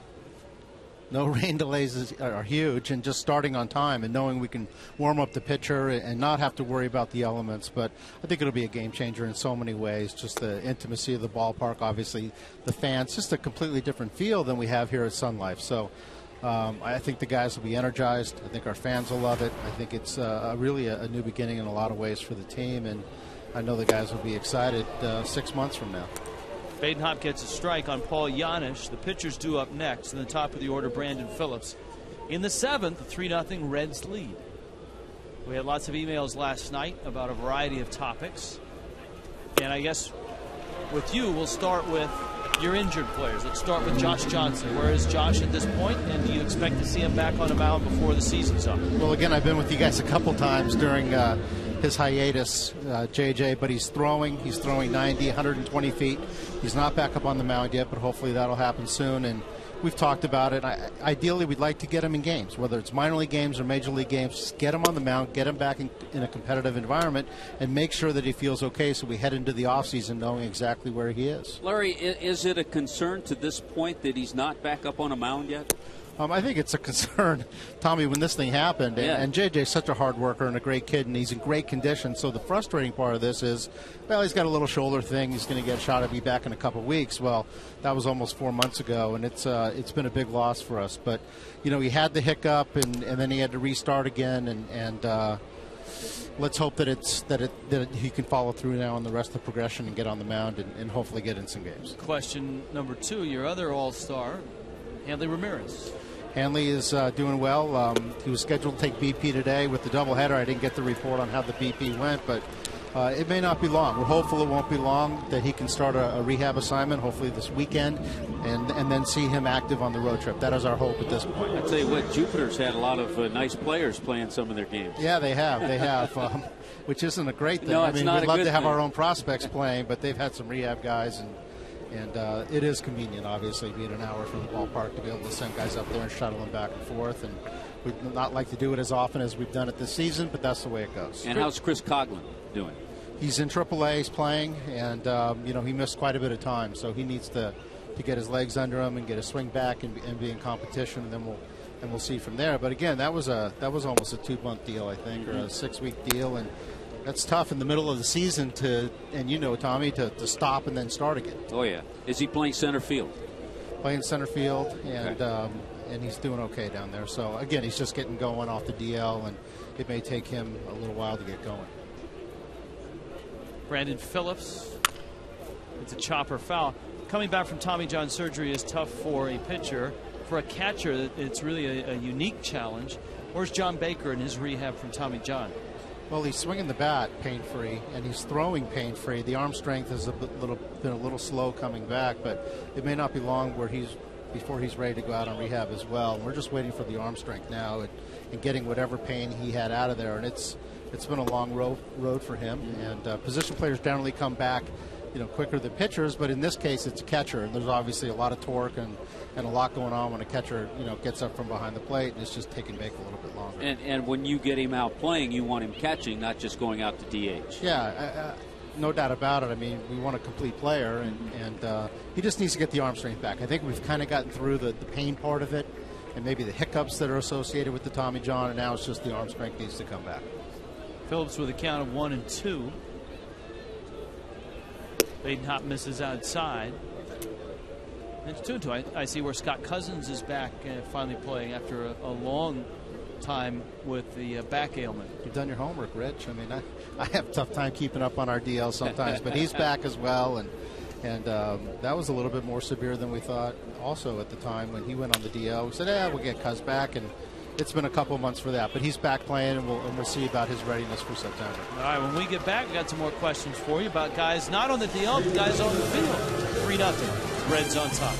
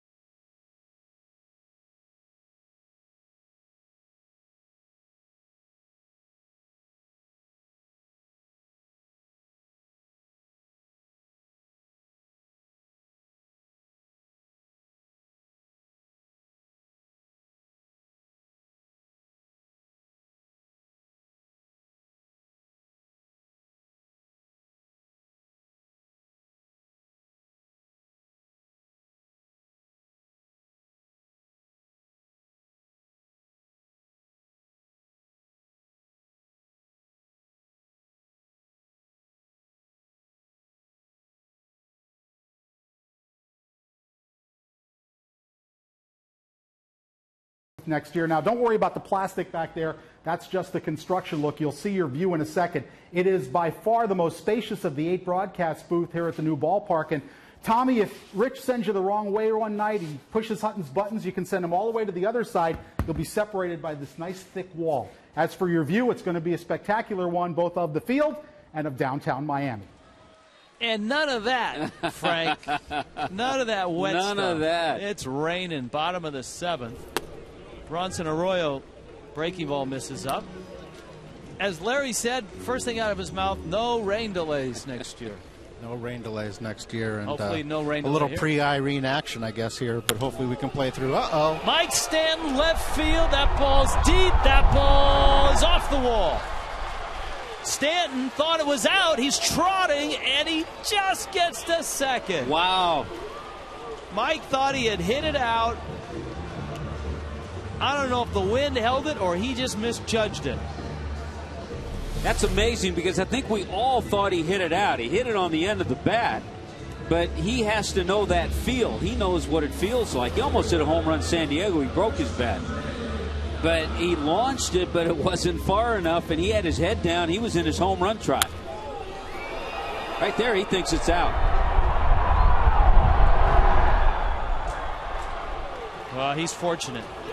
Yeah, he is. He had that fighting look, too, when he saw the throw coming in. He's fortunate. So Stanton's at second. Here comes Dobbs.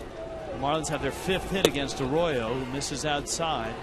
Gabby Sanchez follows Greg Dobbs. Larry Beinfest is with us. This guy has exceeded a lot of expectations. He has really flourished this year in a variety of roles, Greg Dobbs. Oh, no question. He's one of the positives. And, you know, this has been disappointing, Rich and Tommy, the way we've kind of swooned here of late. But, you know, you look at the guy at second base and his power, and he just missed that one in the year he's had as a rookie at 21 years old. And, well, not a rookie, but a 21-year-old. And Dobbs, the way he's filled in. And Bonnie, the way he's improved his overall game this year. And you just see, and Infante at second, his defense. There's been so many positives. And then, you know, we just had these patches where we've just almost completely shut down and had a tough time, and this is where we are now. But you see a lot of positives on the field, and we need to remember that as we start to wane down in this season and head toward next. There's a lot of good things still happening with this ball club. Larry, takes inside. We were talking about one of those positives in between innings, and Rich and I have brought the conversation up a lot during games. From what you've seen in Bonifacio, wherever position it is, do you see him as an everyday player? No question, Tommy. I mean, it's always been the game-changing speed. We're just waiting for the on base to match up with the speed, and he's done a great job trying to bunt, keep the ball on the ground. Now he's a home run hitter that we saw yesterday. He's implementing that into his game, but he's done a terrific job. And you know, all guys come at different pace. And for Bonnie, I think he's found comfort now in the big leagues, and he's such a hard worker and such an up guy. And absolutely, I think he's made a place for himself in the lineup. Man, what a night for Brandon Phillips, who's been putting on a clinic, diving to his right, diving to his left. He'll tweet about that one. Gold glove on display tonight.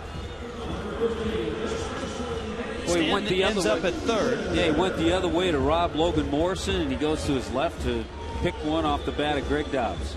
Speaking of Logan Morrison, Lomo back in the lineup. He homers, gets a couple of hits. He has scorched the ball tonight. He's been robbed 2 or 3 times of hits.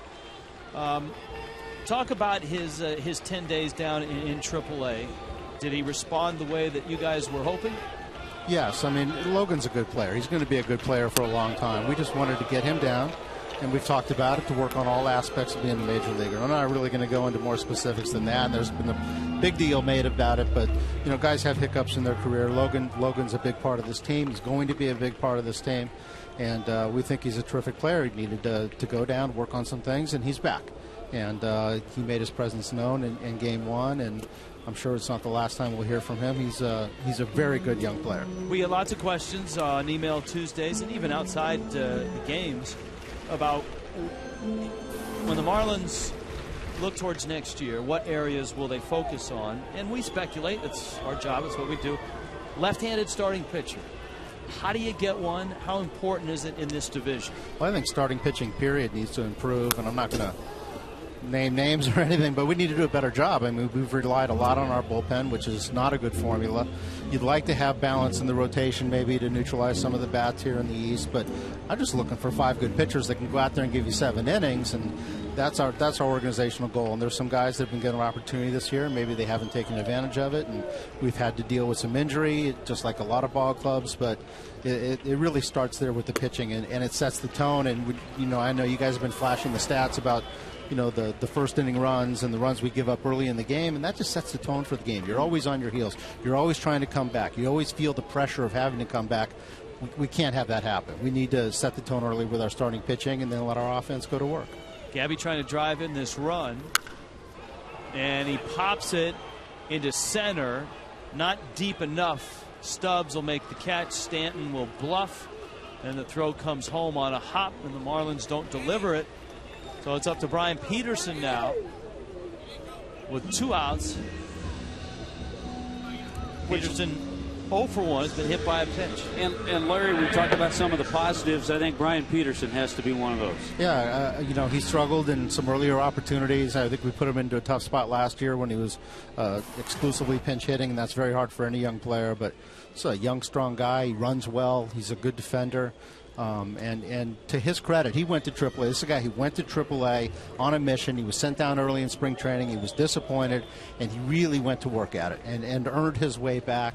And he's been a spark for us and done a really good job. He plays all 3 outfield positions very well, and he's handled himself very well, and that's important to a young player. He's shown that he can pinch hit and play well in a reserve role. Young players don't always do that. No question. He struggled doing that when he first came up. But again, Petey went down and really worked hard on his game and earned his way back. I think at the time we brought him up, he was hitting 340, something like 351. that. 351. Yeah. Okay, we'll take it. And he's really done a good job. And again, a spark for us in a lot of respects. You expect an active trade market, free agent market with the Marlins or other teams? Well, I think we're always active. I think that there's obviously some changes that we'd like to make to this team, and we're still formulating those and working on the off-season plan, because really this season is almost over and we're already starting that program to get ready for next. And yeah, I think we will be active. I think we always try to be active, and we want to be good as we head into the new ballpark. I think it's very, very important, and we need to make some improvements to this team. How's the progression been? Early on, he had an injury, and I believe right now he got a little hamstring. How's the progression been for Matt Dominguez? Yeah, he's just about ready to come back from a hamstring that's derailed him for a couple weeks, but he's hitting 260. Again, the defense is the defense. It's major league ready and well above average. And, you know, he's hitting 260. He's showing a little bit of power. It's coming. It's coming a little bit slow. Again, all guys come at a different pace, Tommy, and we still think very highly of Matt. Whether he's ready or not to play in the new ballpark, we'll see. We're still determining whether we'll see him here in September. That's something we'll talk about here in the next 10 days and figure that out, and then we'll go from there. But this is a good young talent, and as soon as the bat's ready, he'll be here because he can really play third base. Not everybody is as accelerated as a Freddie Freeman or a Mike Stanton at 21 in the big leagues. Well, we've been blessed here. We saw Miguel Cabrera blow through the system, and Dontrelle Willis, who's obviously in the other dugout, blow through the system, and Mike Stanton blow through the system, and Logan Morrison came quickly. But they all come at a different rate, and these are very special guys, and I think Matt fits in that category. But he's just developing offensively, and that's fine. Had a chance to talk to Dontrelle? I missed him yesterday. I saw him out. He was going to do some running, and I was talking to Jack about bringing Lomo back, actually, and then with the doubleheader today, I got a little bit off kilter, but definitely one of our favorites. What magic he brought to the ballpark here, and he'll always be a favorite here in South Florida. Brian Peterson battling Bronson Arroyo, and Arroyo is going to keep his shutout. Larry, thanks for the visit. Good luck the rest of the way. I'm sure we'll check in with you once we get to September. All right, guys. Have a good flight tonight. Great. Thanks, Larry. Awesome. 3-0 Reds.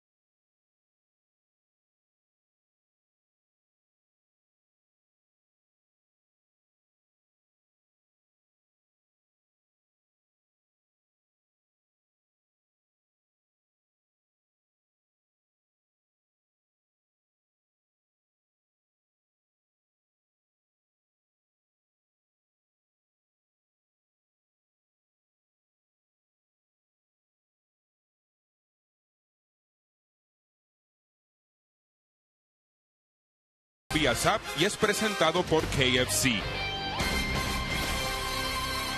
En el segundo partido. Old-fashioned doubleheader.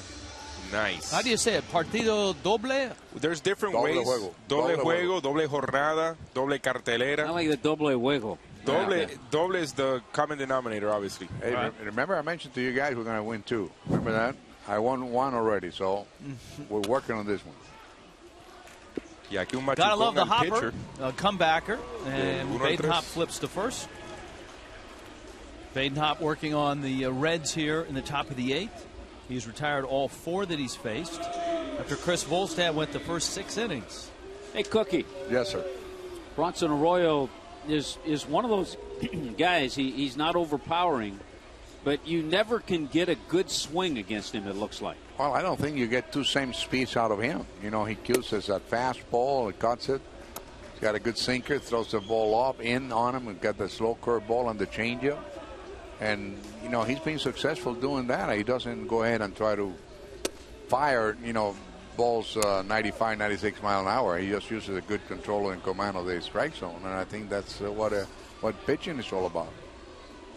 Well, he's certainly doing it here tonight. Votto screams that one by Dobbs. Batazo de gira al izquierdo. Left field has been Votto's playground today. A homer in the first game to left, a 2-run shot, a solo shot to left in the third inning of the nightcap. It's amazing power that he has to left field, isn't it? I never realized that he had that much power towards the opposite field. He's an impressive hitter. He sure is, no question. A proud Canadian is Joey Votto.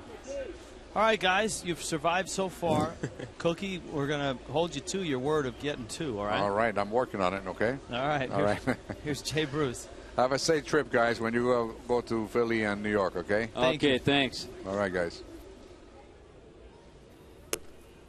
Badenhop runs that one outside to Bruce. Votto's hit for the Reds is just their 6th of the ball game.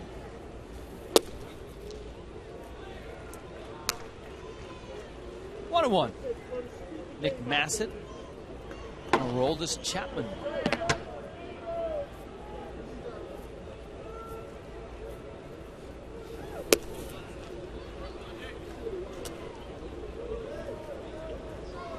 Two and 1. Marlins have a doubleheader scheduled Monday in New York. Same bat time, 4 o'clock for the first game. Slow tapper. Votto had to hesitate. They get the out at second. Gabby smartly comes off the bag and smothers the throw. Yeah, and the reason that Omar Infante was able to get the lead runner, Joey Votto, is because he hesitated.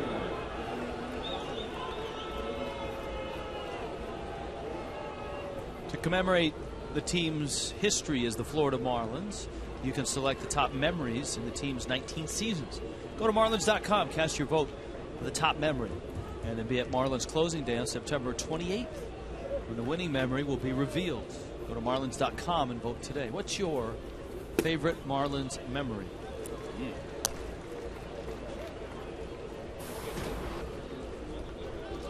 Talked about it earlier. The Edgar Renteria hit. They become the first wild card team to win a world championship. This place was electric.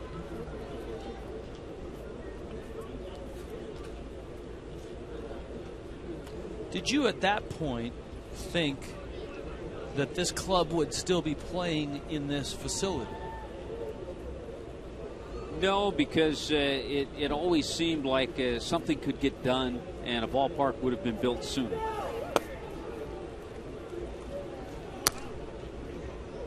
Well, many tried. Many tried, and Jeffrey Loria has come through. And the city of Miami, and the county. It's a collective deal.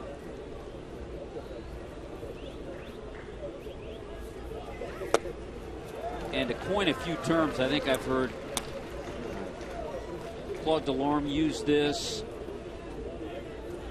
The guys on the construction, the two gentlemen that Craig talked to, when people go to that new ballpark, they will have a wow moment.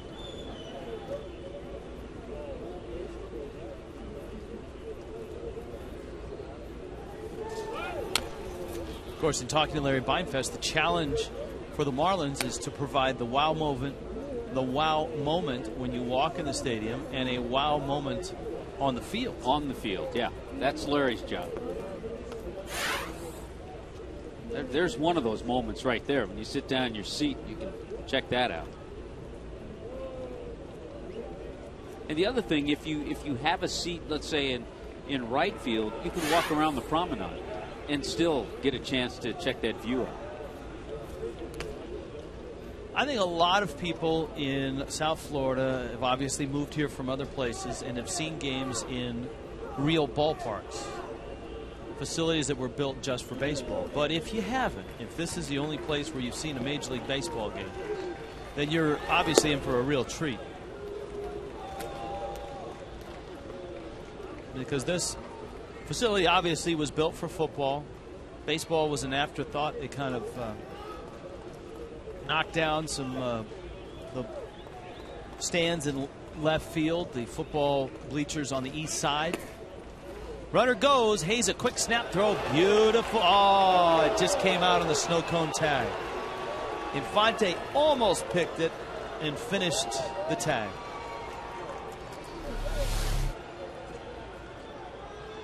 It's a good throw. Good throw. It's a little short on the hop. It's a tough. I mean, they're giving Omar Infante an error. This is a tough error.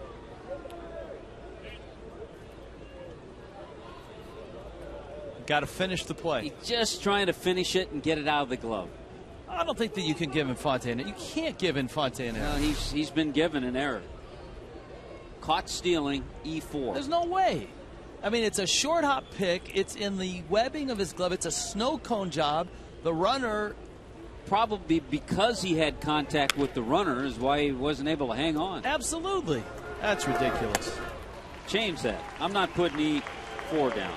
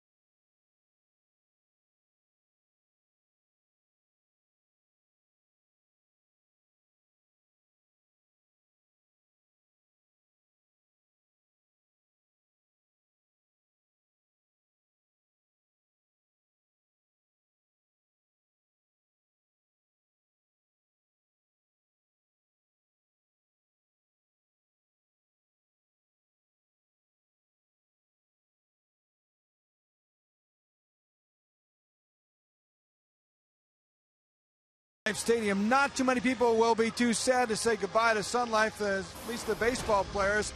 But for those who won championships here, this will be forever a special place, like Cincinnati's Dontrell Willis.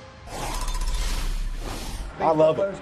I love it. I love it. It's the house that Conine built, and you know, I like to say, you know, the house that Conine built, and we just put down some, you know, fixtures for him, you know. So, but I love the stadium. Every year they change the name. You know, Joe Robbie, Sun Life. I love playing down there, like I said. You know, no matter if it's 1,000 or 40,000. You know, hearing the "Let's Go Mets" chants with the "Let's Go Marlins" chants mixed in. You know, I loved all of it, and I definitely enjoyed it, and I wouldn't change it for the world. Dontrell reflecting on some great moments. He was part of a lot of them here in this stadium, and his records speak for themselves here. He's one of the all-time winning pitchers in this ballpark. And you look at a lot of his numbers and the innings pitched and wins in this stadium. Shutouts, he's tied with A.J. Burnett. So he had really a launching pad here to his major league career and the World Championship right here at Sun Life. That's for sure, and it's great to see him back after his struggles with the Tigers, with the Giants organization, with the Diamondbacks, and finally it has clicked again with the Reds. Brett Hayes hooks one foul. Bronson Arroyo has been magnificent tonight. As Cookie Rojas put it, he never gives you the same speed, the same arm angle, the same look. A 5-hit shutout for the Florida native. Mike Cameron is on deck. Got Emilio Bonifacio following.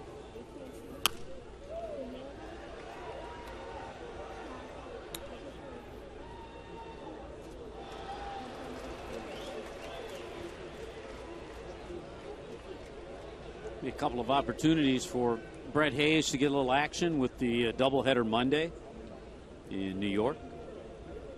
There's Jose Seda.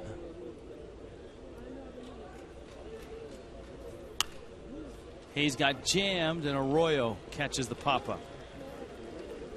So Arroyo pitching strong here into the 8th.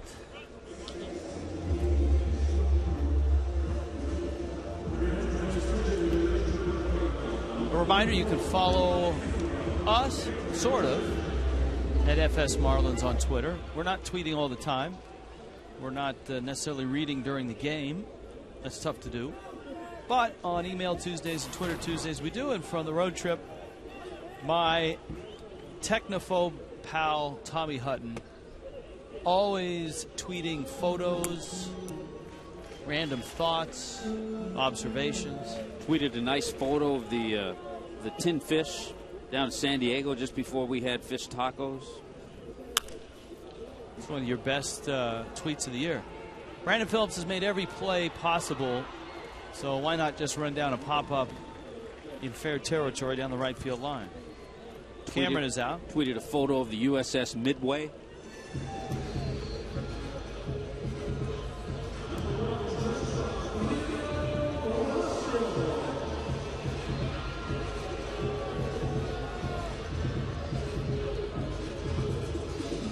Now, right now, Bronson Arroyo is at 106 pitches, but cruising along.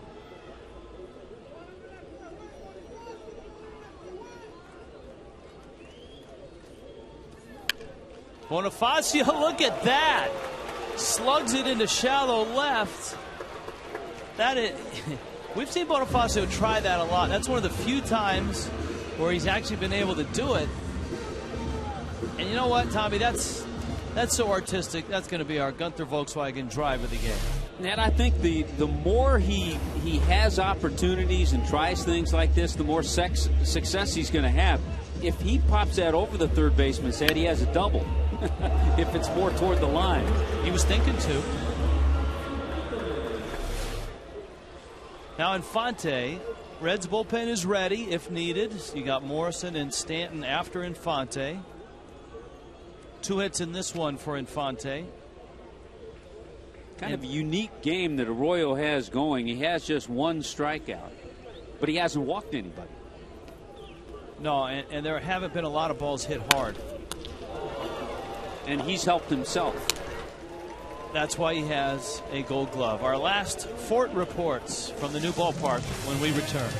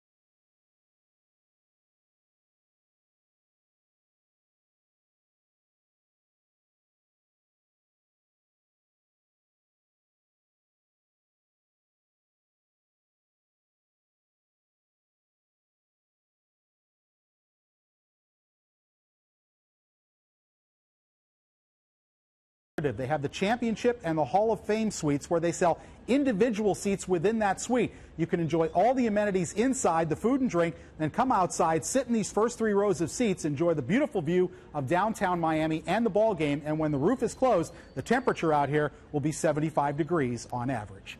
Now let's get back to Sun Life Stadium and the ball game. 75 degrees, no rain. Amenities. Jose Seda. 3-0 Reds. There's Jose Seda. You know, the first game save was so tenuous. Edward Mojica started the inning. This is in the ninth inning. The Marlins, at that time, were up 6-3. Edward Mojica started the inning. He gave up a 2-run homer and then a walk. Steve Cishek came in, and once Cishek came in, Jose Seda got up in the bullpen.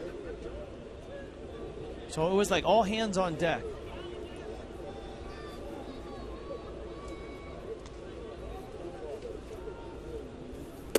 Seda goes to work, tries to keep it at 3-0. Francisco Cordero is available. Yeah, it's interesting. I was just looking. Bronson Arroyo in his career has 3 shutouts. Stanton, a long run towards the wall, reaches. Does he hold on? Oh, goodness. He does! Mike Stanton. Oh, wow. A crash landing.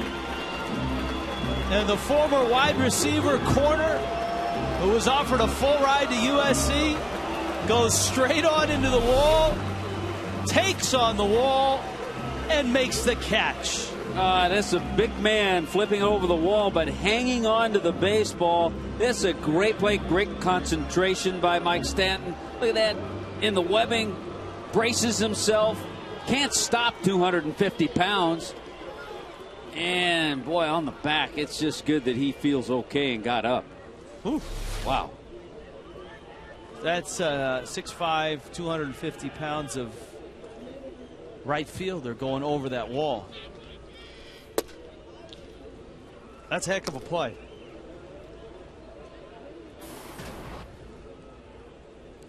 Ryan Hannigan, Reds catcher. So Cordero is up. Marlins will have Morrison, Stanton, Dobbs, and Gabby Sanchez if it gets that far.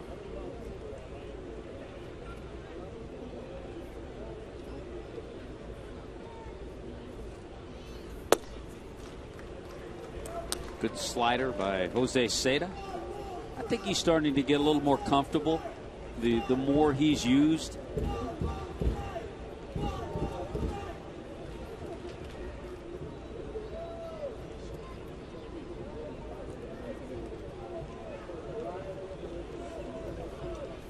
I think one of the biggest challenges for Seda is just keeping weight off. And when he came and joined the organization, that was one of the concerns. And it has been since he's been in the organization. Yeah, I think it's something he's going to always have to battle.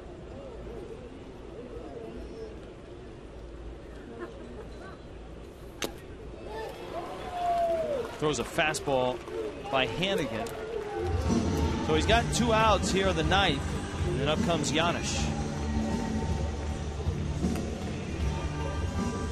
And it's interesting, you would think, well, that's probably harder to battle in the minor leagues. But it's actually harder to battle that weight problem at the major league level because of the meal money, because of the nice clubhouses that have wonderful meals before and after games. Really have to watch what you're going to eat and then keep yourself in shape. And how much of it you eat. Yeah. I mean, it's good food and it's nutritious stuff, but if you eat too much of it. Off the end of the bat, has some nasty English to it. Gabby Sanchez steps on the bag. So it looks like Cordero is coming in, and the Marlins need 3 runs.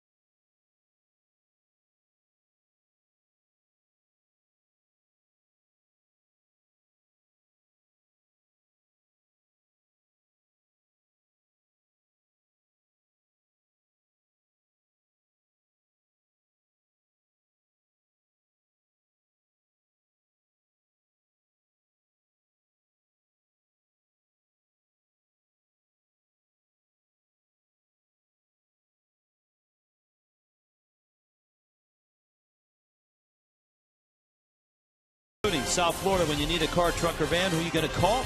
1-877-MAROONY. I'm by Checkers. Little place. Big taste.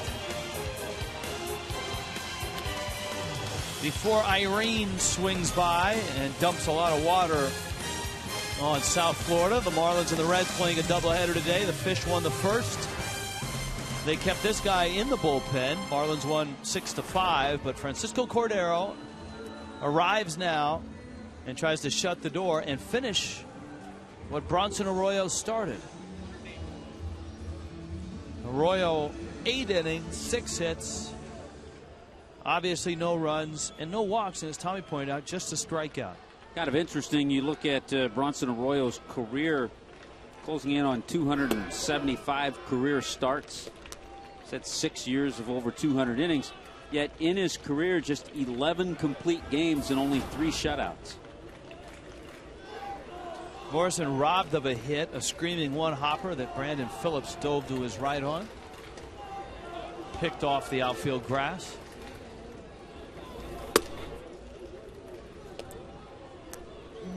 Cordero bends one in for a strike. It's 0-2.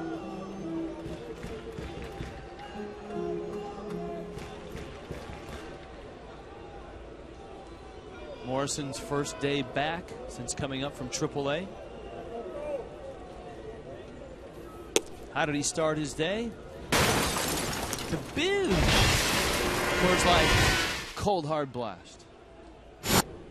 Yeah, it was good to see second AB. Remember, first AB hit a hard shot to first base, and this one was a hard shot into that tunnel in right field.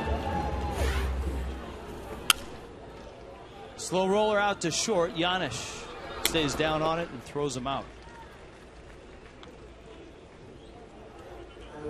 So here's Mike Stanton now.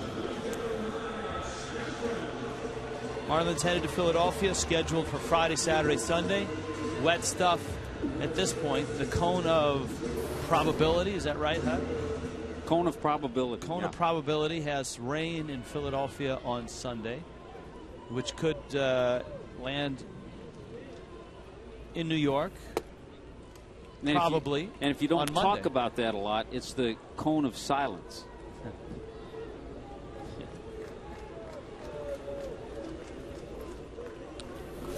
Stanton swings and misses, and it's 0-2.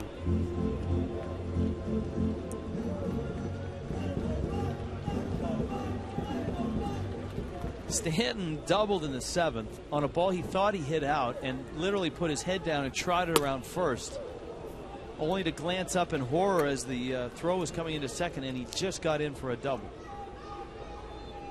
That was when that rain, that swirling wind and rain had just come into the ballpark. And I think that may have had something to do with holding that ball up, because he knows his swing as well as anybody. He did hit it off the end of the bat, but he has the power to hit one off the end of the bat and hit it out. And he certainly thought it was out. Head down. Oh, whoops.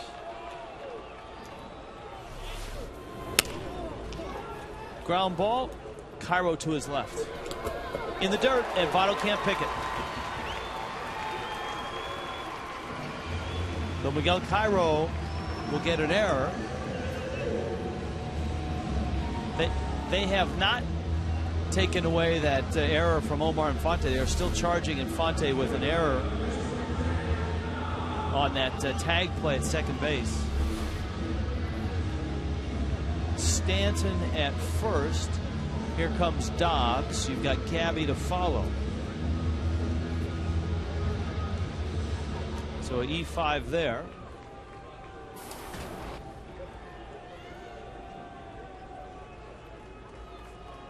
Dobbs a key hit in the first game, the 2-run double. Gave the Marlins a 6-3 cushion. They needed every one of those runs in the 9th. That one just missed.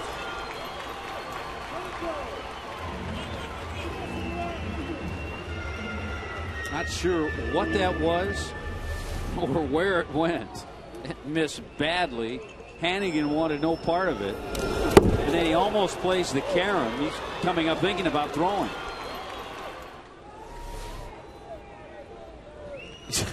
Nice. the Toyota Fox tracks, illustrating that it actually hit the plate.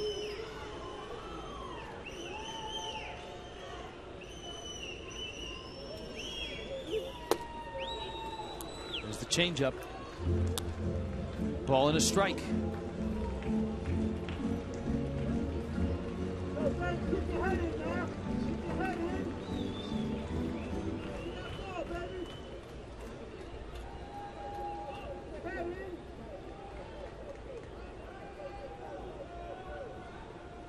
See what he gets. 1-1.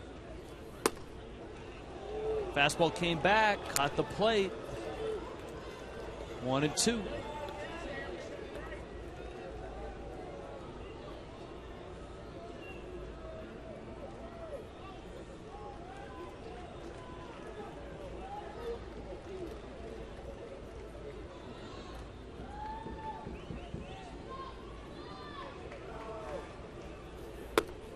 Same pitch. Missed in. Boy, pitch 3 just clipped the zone. 4 was inside. Kind of gives you an idea where he's pitching Greg Dobbs, too. Angel Hernandez has had a nice night behind the plate.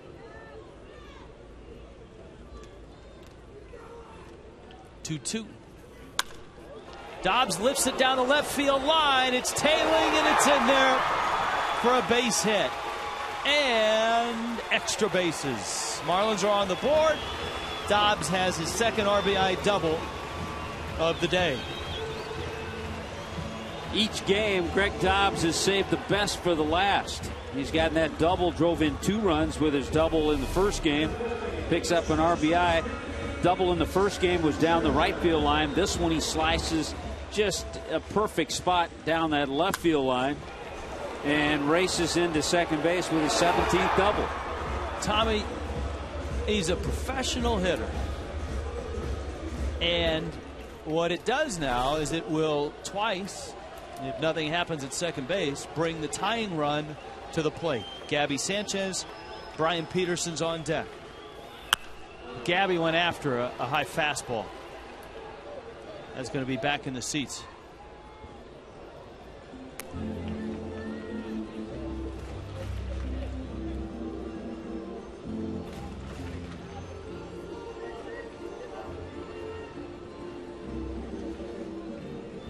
So it's 0-1.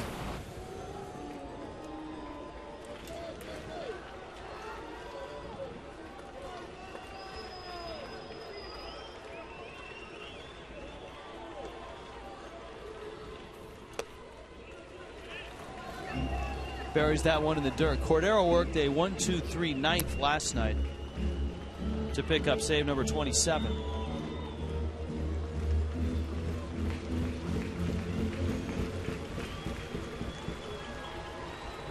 One ball, one strike. Marlins down 2, 1 out in the ninth. Now it's 2-1.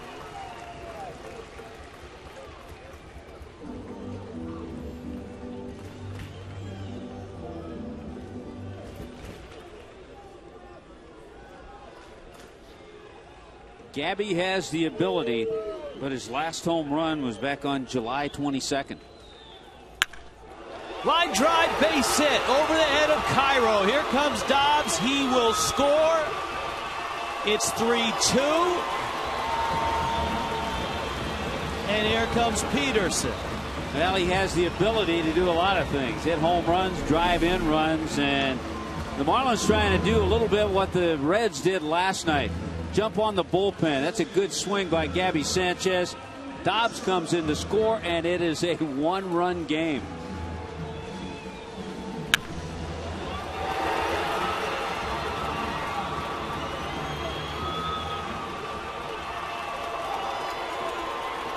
Fred Lewis in left field made a good play to get to that ball and then come up and throw to second base and keep Gabby at first base. Now you've got Peterson. First pitch swinging. He was trying to win it with one swing, and it's 0-1. And the Marlins have some options as pinch hitters from this point forward, and one of them, maybe the hottest, is on deck, and that is Jose Lopez.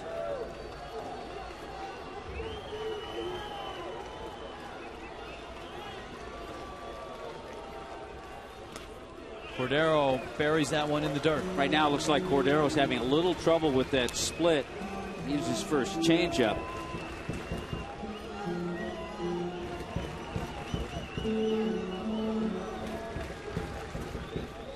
Peterson has just one career homer.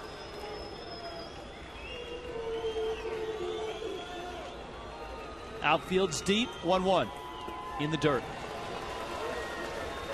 21 pitches for Cordero. He got Morrison to bounce out to open the inning. Remember, Cairo on a ball to his left threw low to first, and Stanton reached on the air. And Dusty Baker hoping that his closer can bring it home. And you got to know that somewhere Bronson Arroyo is on the edge of his seat, because this is his ball game to win. He went 8 shutout innings and really didn't get in much trouble at all. 2-1.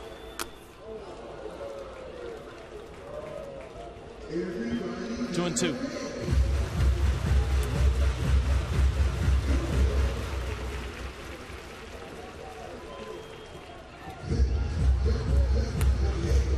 Peterson an 0 for 2 night.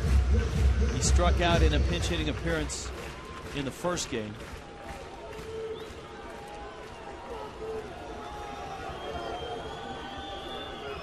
Obviously, Cordero is looking for a ground ball. Jack McKeon's looking for some heroics.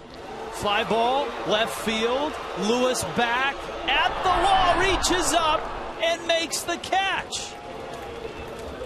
Wow, right at Charlie Huff. Fred Lewis stretched as far as he could, and he brought it in.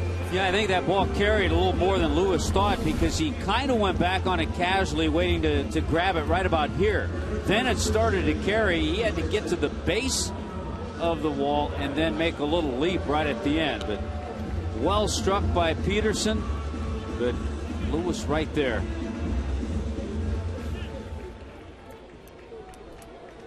So here is Lopez.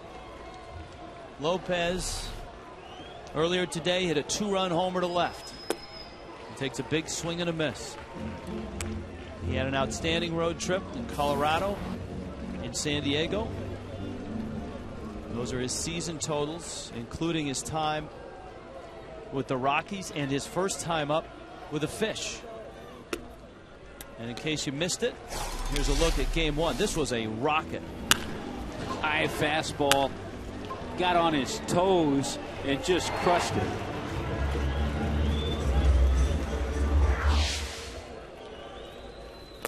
And then he swings at a ball in the dirt, and it's 1-2. And that's the problem you've got with Cordero. If you get too aggressive on the fastball, it'll snap one off on you.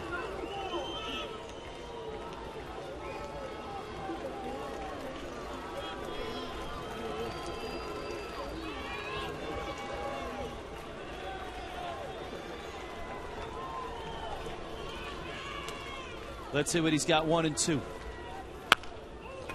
A comebacker, and the Reds get the game. They win the series. They get a doubleheader split. Cincinnati comes to South Florida, takes 2 of 3 from the Fish. The Marlins rally, but come up a run short. Cordero nails down his second save